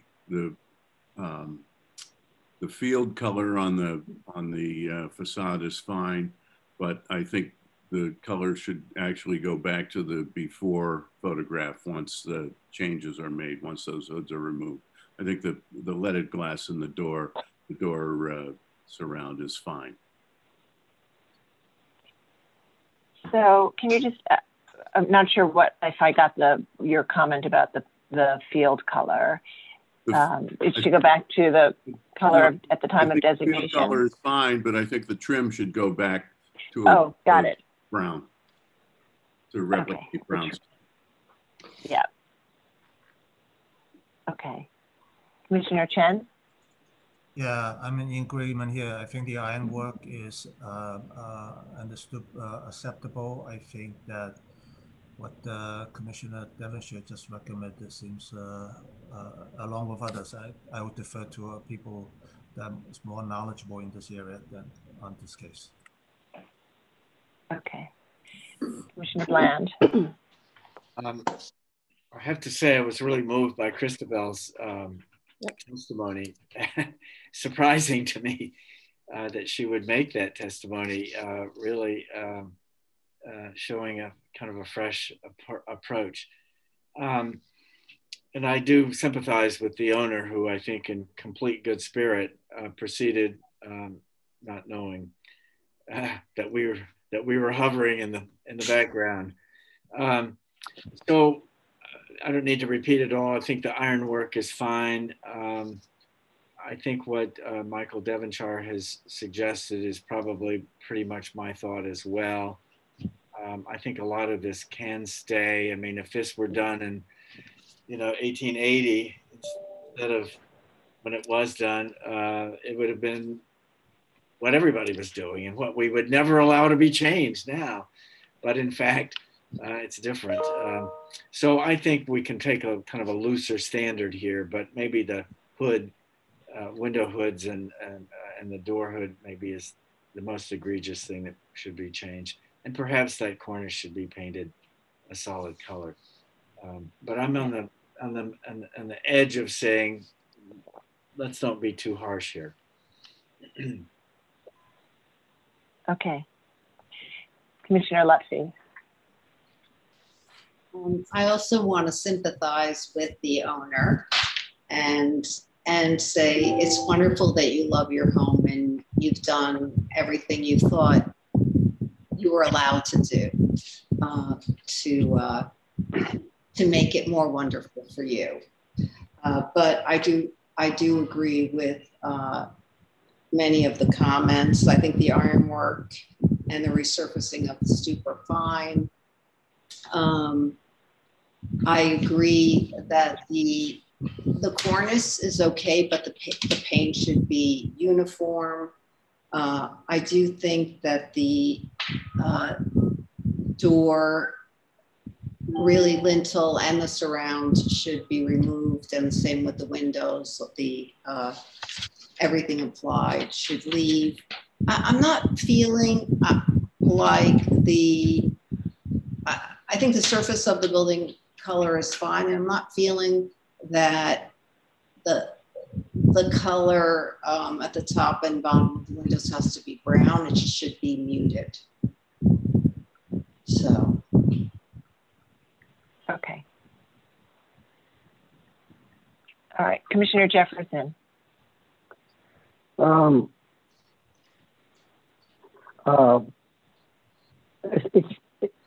It's a simple, plain facade at time of designation. I think it's quite nice, simple. And going to these line items, the cornice should be painted one color, and I'm ambiguous about the decoration there or not, or leaving it or just painting it out. I think the window head issue, they're a little heavy, and I think removing them would. I think they should. I think they should be removed. They're just too heavy for this simple facade. It's just a simple little building. You don't need to add all this to it. And the only issue I have is basically the color, whether to restore the softer color or not. And that's a staff to decide. I can decide from this image. Okay. Commissioner Gustafson. You know, the pulling of permits for a job like this is the moment of truth, and it's incredibly important that the folks who are responsible for putting that L there actually put it there, and because that is the thing that sort of saves us in terms of communication. You know, if you can't pull a permit without going through us, then you can't. So in a situation like this where the system failed, we do have to allow for broader latitude.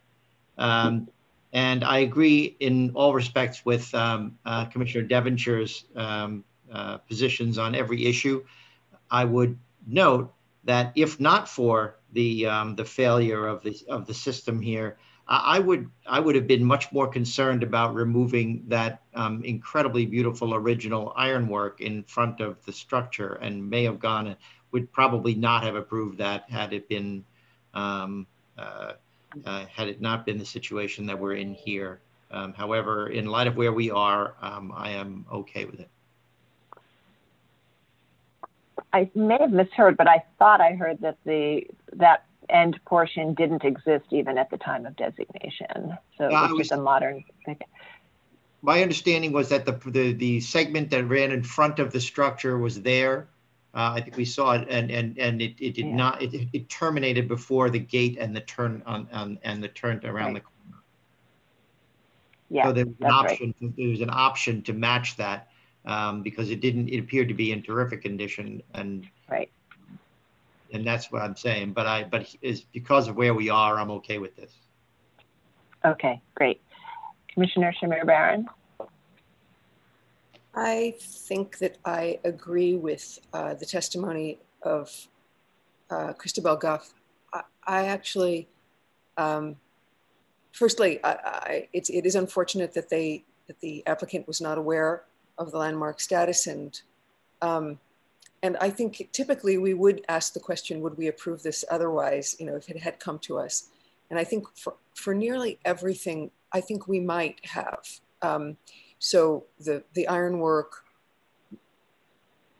and even potentially even the door, although we might have wanted it simplified. But I think that this issue with the window hoods is, I mean, clearly there's really an expression of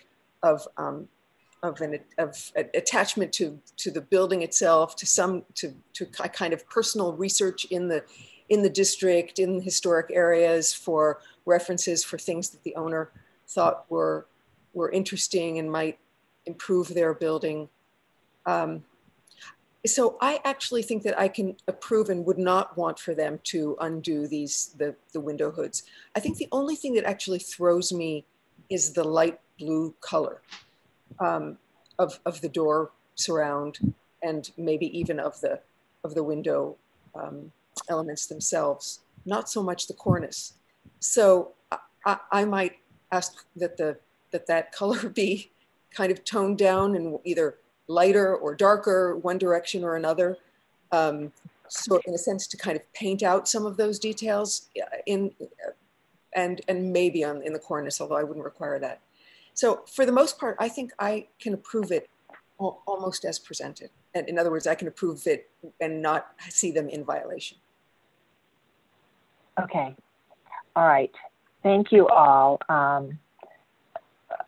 Thank you. This was a good discussion. And again, I want to thank the owner for taking care of her building and doing the best that she could. And I think really felt doing the right thing for the house. And I think where we are and right now is that a majority of the commissioners are comfortable with a majority of aspects of this work.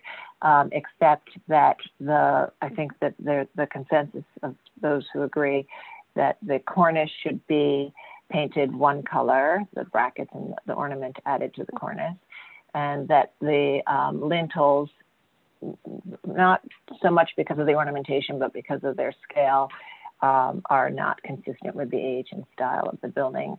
And the third element I think that we've heard among the different speakers, commissioners, are that the color of the lintels should be restudied in consultation with staff. So lintels and sills. So I think that's where the majority of the commissioners are. So Commissioner Holford-Smith, would you make a motion that recommends those three modifications? And we'll take the vote on that. Sure. In the matter of LPC 19-40719, 522 Halsey Street in the Bedford-Stuyvesant expanded Stuyvesant Heights Historic District, an Italianate-style row house designed by Isaac D. Reynolds and built in 1882. The application is to legalize the replacement of the areaway fence and stoop ironwork and alterations to the facade without Landmarks Preservation Commission permits. I note that the building's style, scale, materials, and details are among the features that contribute to the special architectural and historic character of the Bedford-Stuyvesant expanded Stuyvesant Heights Historic District. I further note that this row house was built in the 1880s in the Italianate style prior to the construction of the neighboring properties, and that the historic stoop ironwork and the cornice details were removed prior to designation. I recommend approval modifications, finding that the stoop was resurfaced with a brownstone tinted cementitious stucco with a finish in keeping with the original stoop, that the ironwork is consistent with the Italianate style of the house and is compatible with the variety of ironwork found at areaways and stoops within the historic district, that the alteration to the entryway infill, including creating a transom and replacing the clear glazing with etched glass in the door, did not result in the loss of historic fabric, that the installation of additional cornice brackets recalls the historic condition, which featured numerous articulated brackets, that the light gray painted finish of the facade, which was painted a different light color at the time of designation, remains harmonious with the painted facades of the adjoining buildings, and that the bluestone pavers are typical of paving materials found at areaways within this historic district. However, I found that the two-tone finish of the cornice and the new brackets and the applied decorative ornamentation of the lintels and door surround are not in keeping with the simpler historic details of this Italianate style facade and diminutive relationship to the buildings on the block, which are of a similar period. Therefore, I recommend that the applied decorative ornaments at the projecting lintels and door surround be removed and the underlying masonry be restored, and the cornice brackets be repainted in uniform color with the remainder of the cornice, and that the applicant work with staff to come to a conclusion of a satisfactory color for the trim and the lintels. You're on mute. Sorry, thank you. Did I miss anything? Commissioner Gustafson, would you second that motion? Second. And Rich, will you call the vote? Chair Carroll? Aye. Commissioner Bland? Aye. Commissioner Shamir Barron? Aye. Commissioner Chapin? Aye. Commissioner Chen? Aye. Commissioner Devonshire? Aye. Commissioner Gustafson? Aye. Commissioner Jefferson? Aye. Commissioner Lutfi? Aye. And Commissioner Holford Smith? Aye. Okay, with 10 in favor and unopposed, the motion carries. All right, great, thank you. So that's approved with those modifications. Please continue to work closely with the staff. All right, so commissioners, we are going to take a lunch recess now for 30 minutes. So we will come back at 1:15. You can just turn your camera and audio off, and we'll ask all members of the public to exit the meeting at this time and to re-enter the meeting at 1:15. And we'll see you then for the afternoon session. Thank you all. Sarah? Yes? Is there a process for fixing the kind of problem we just heard?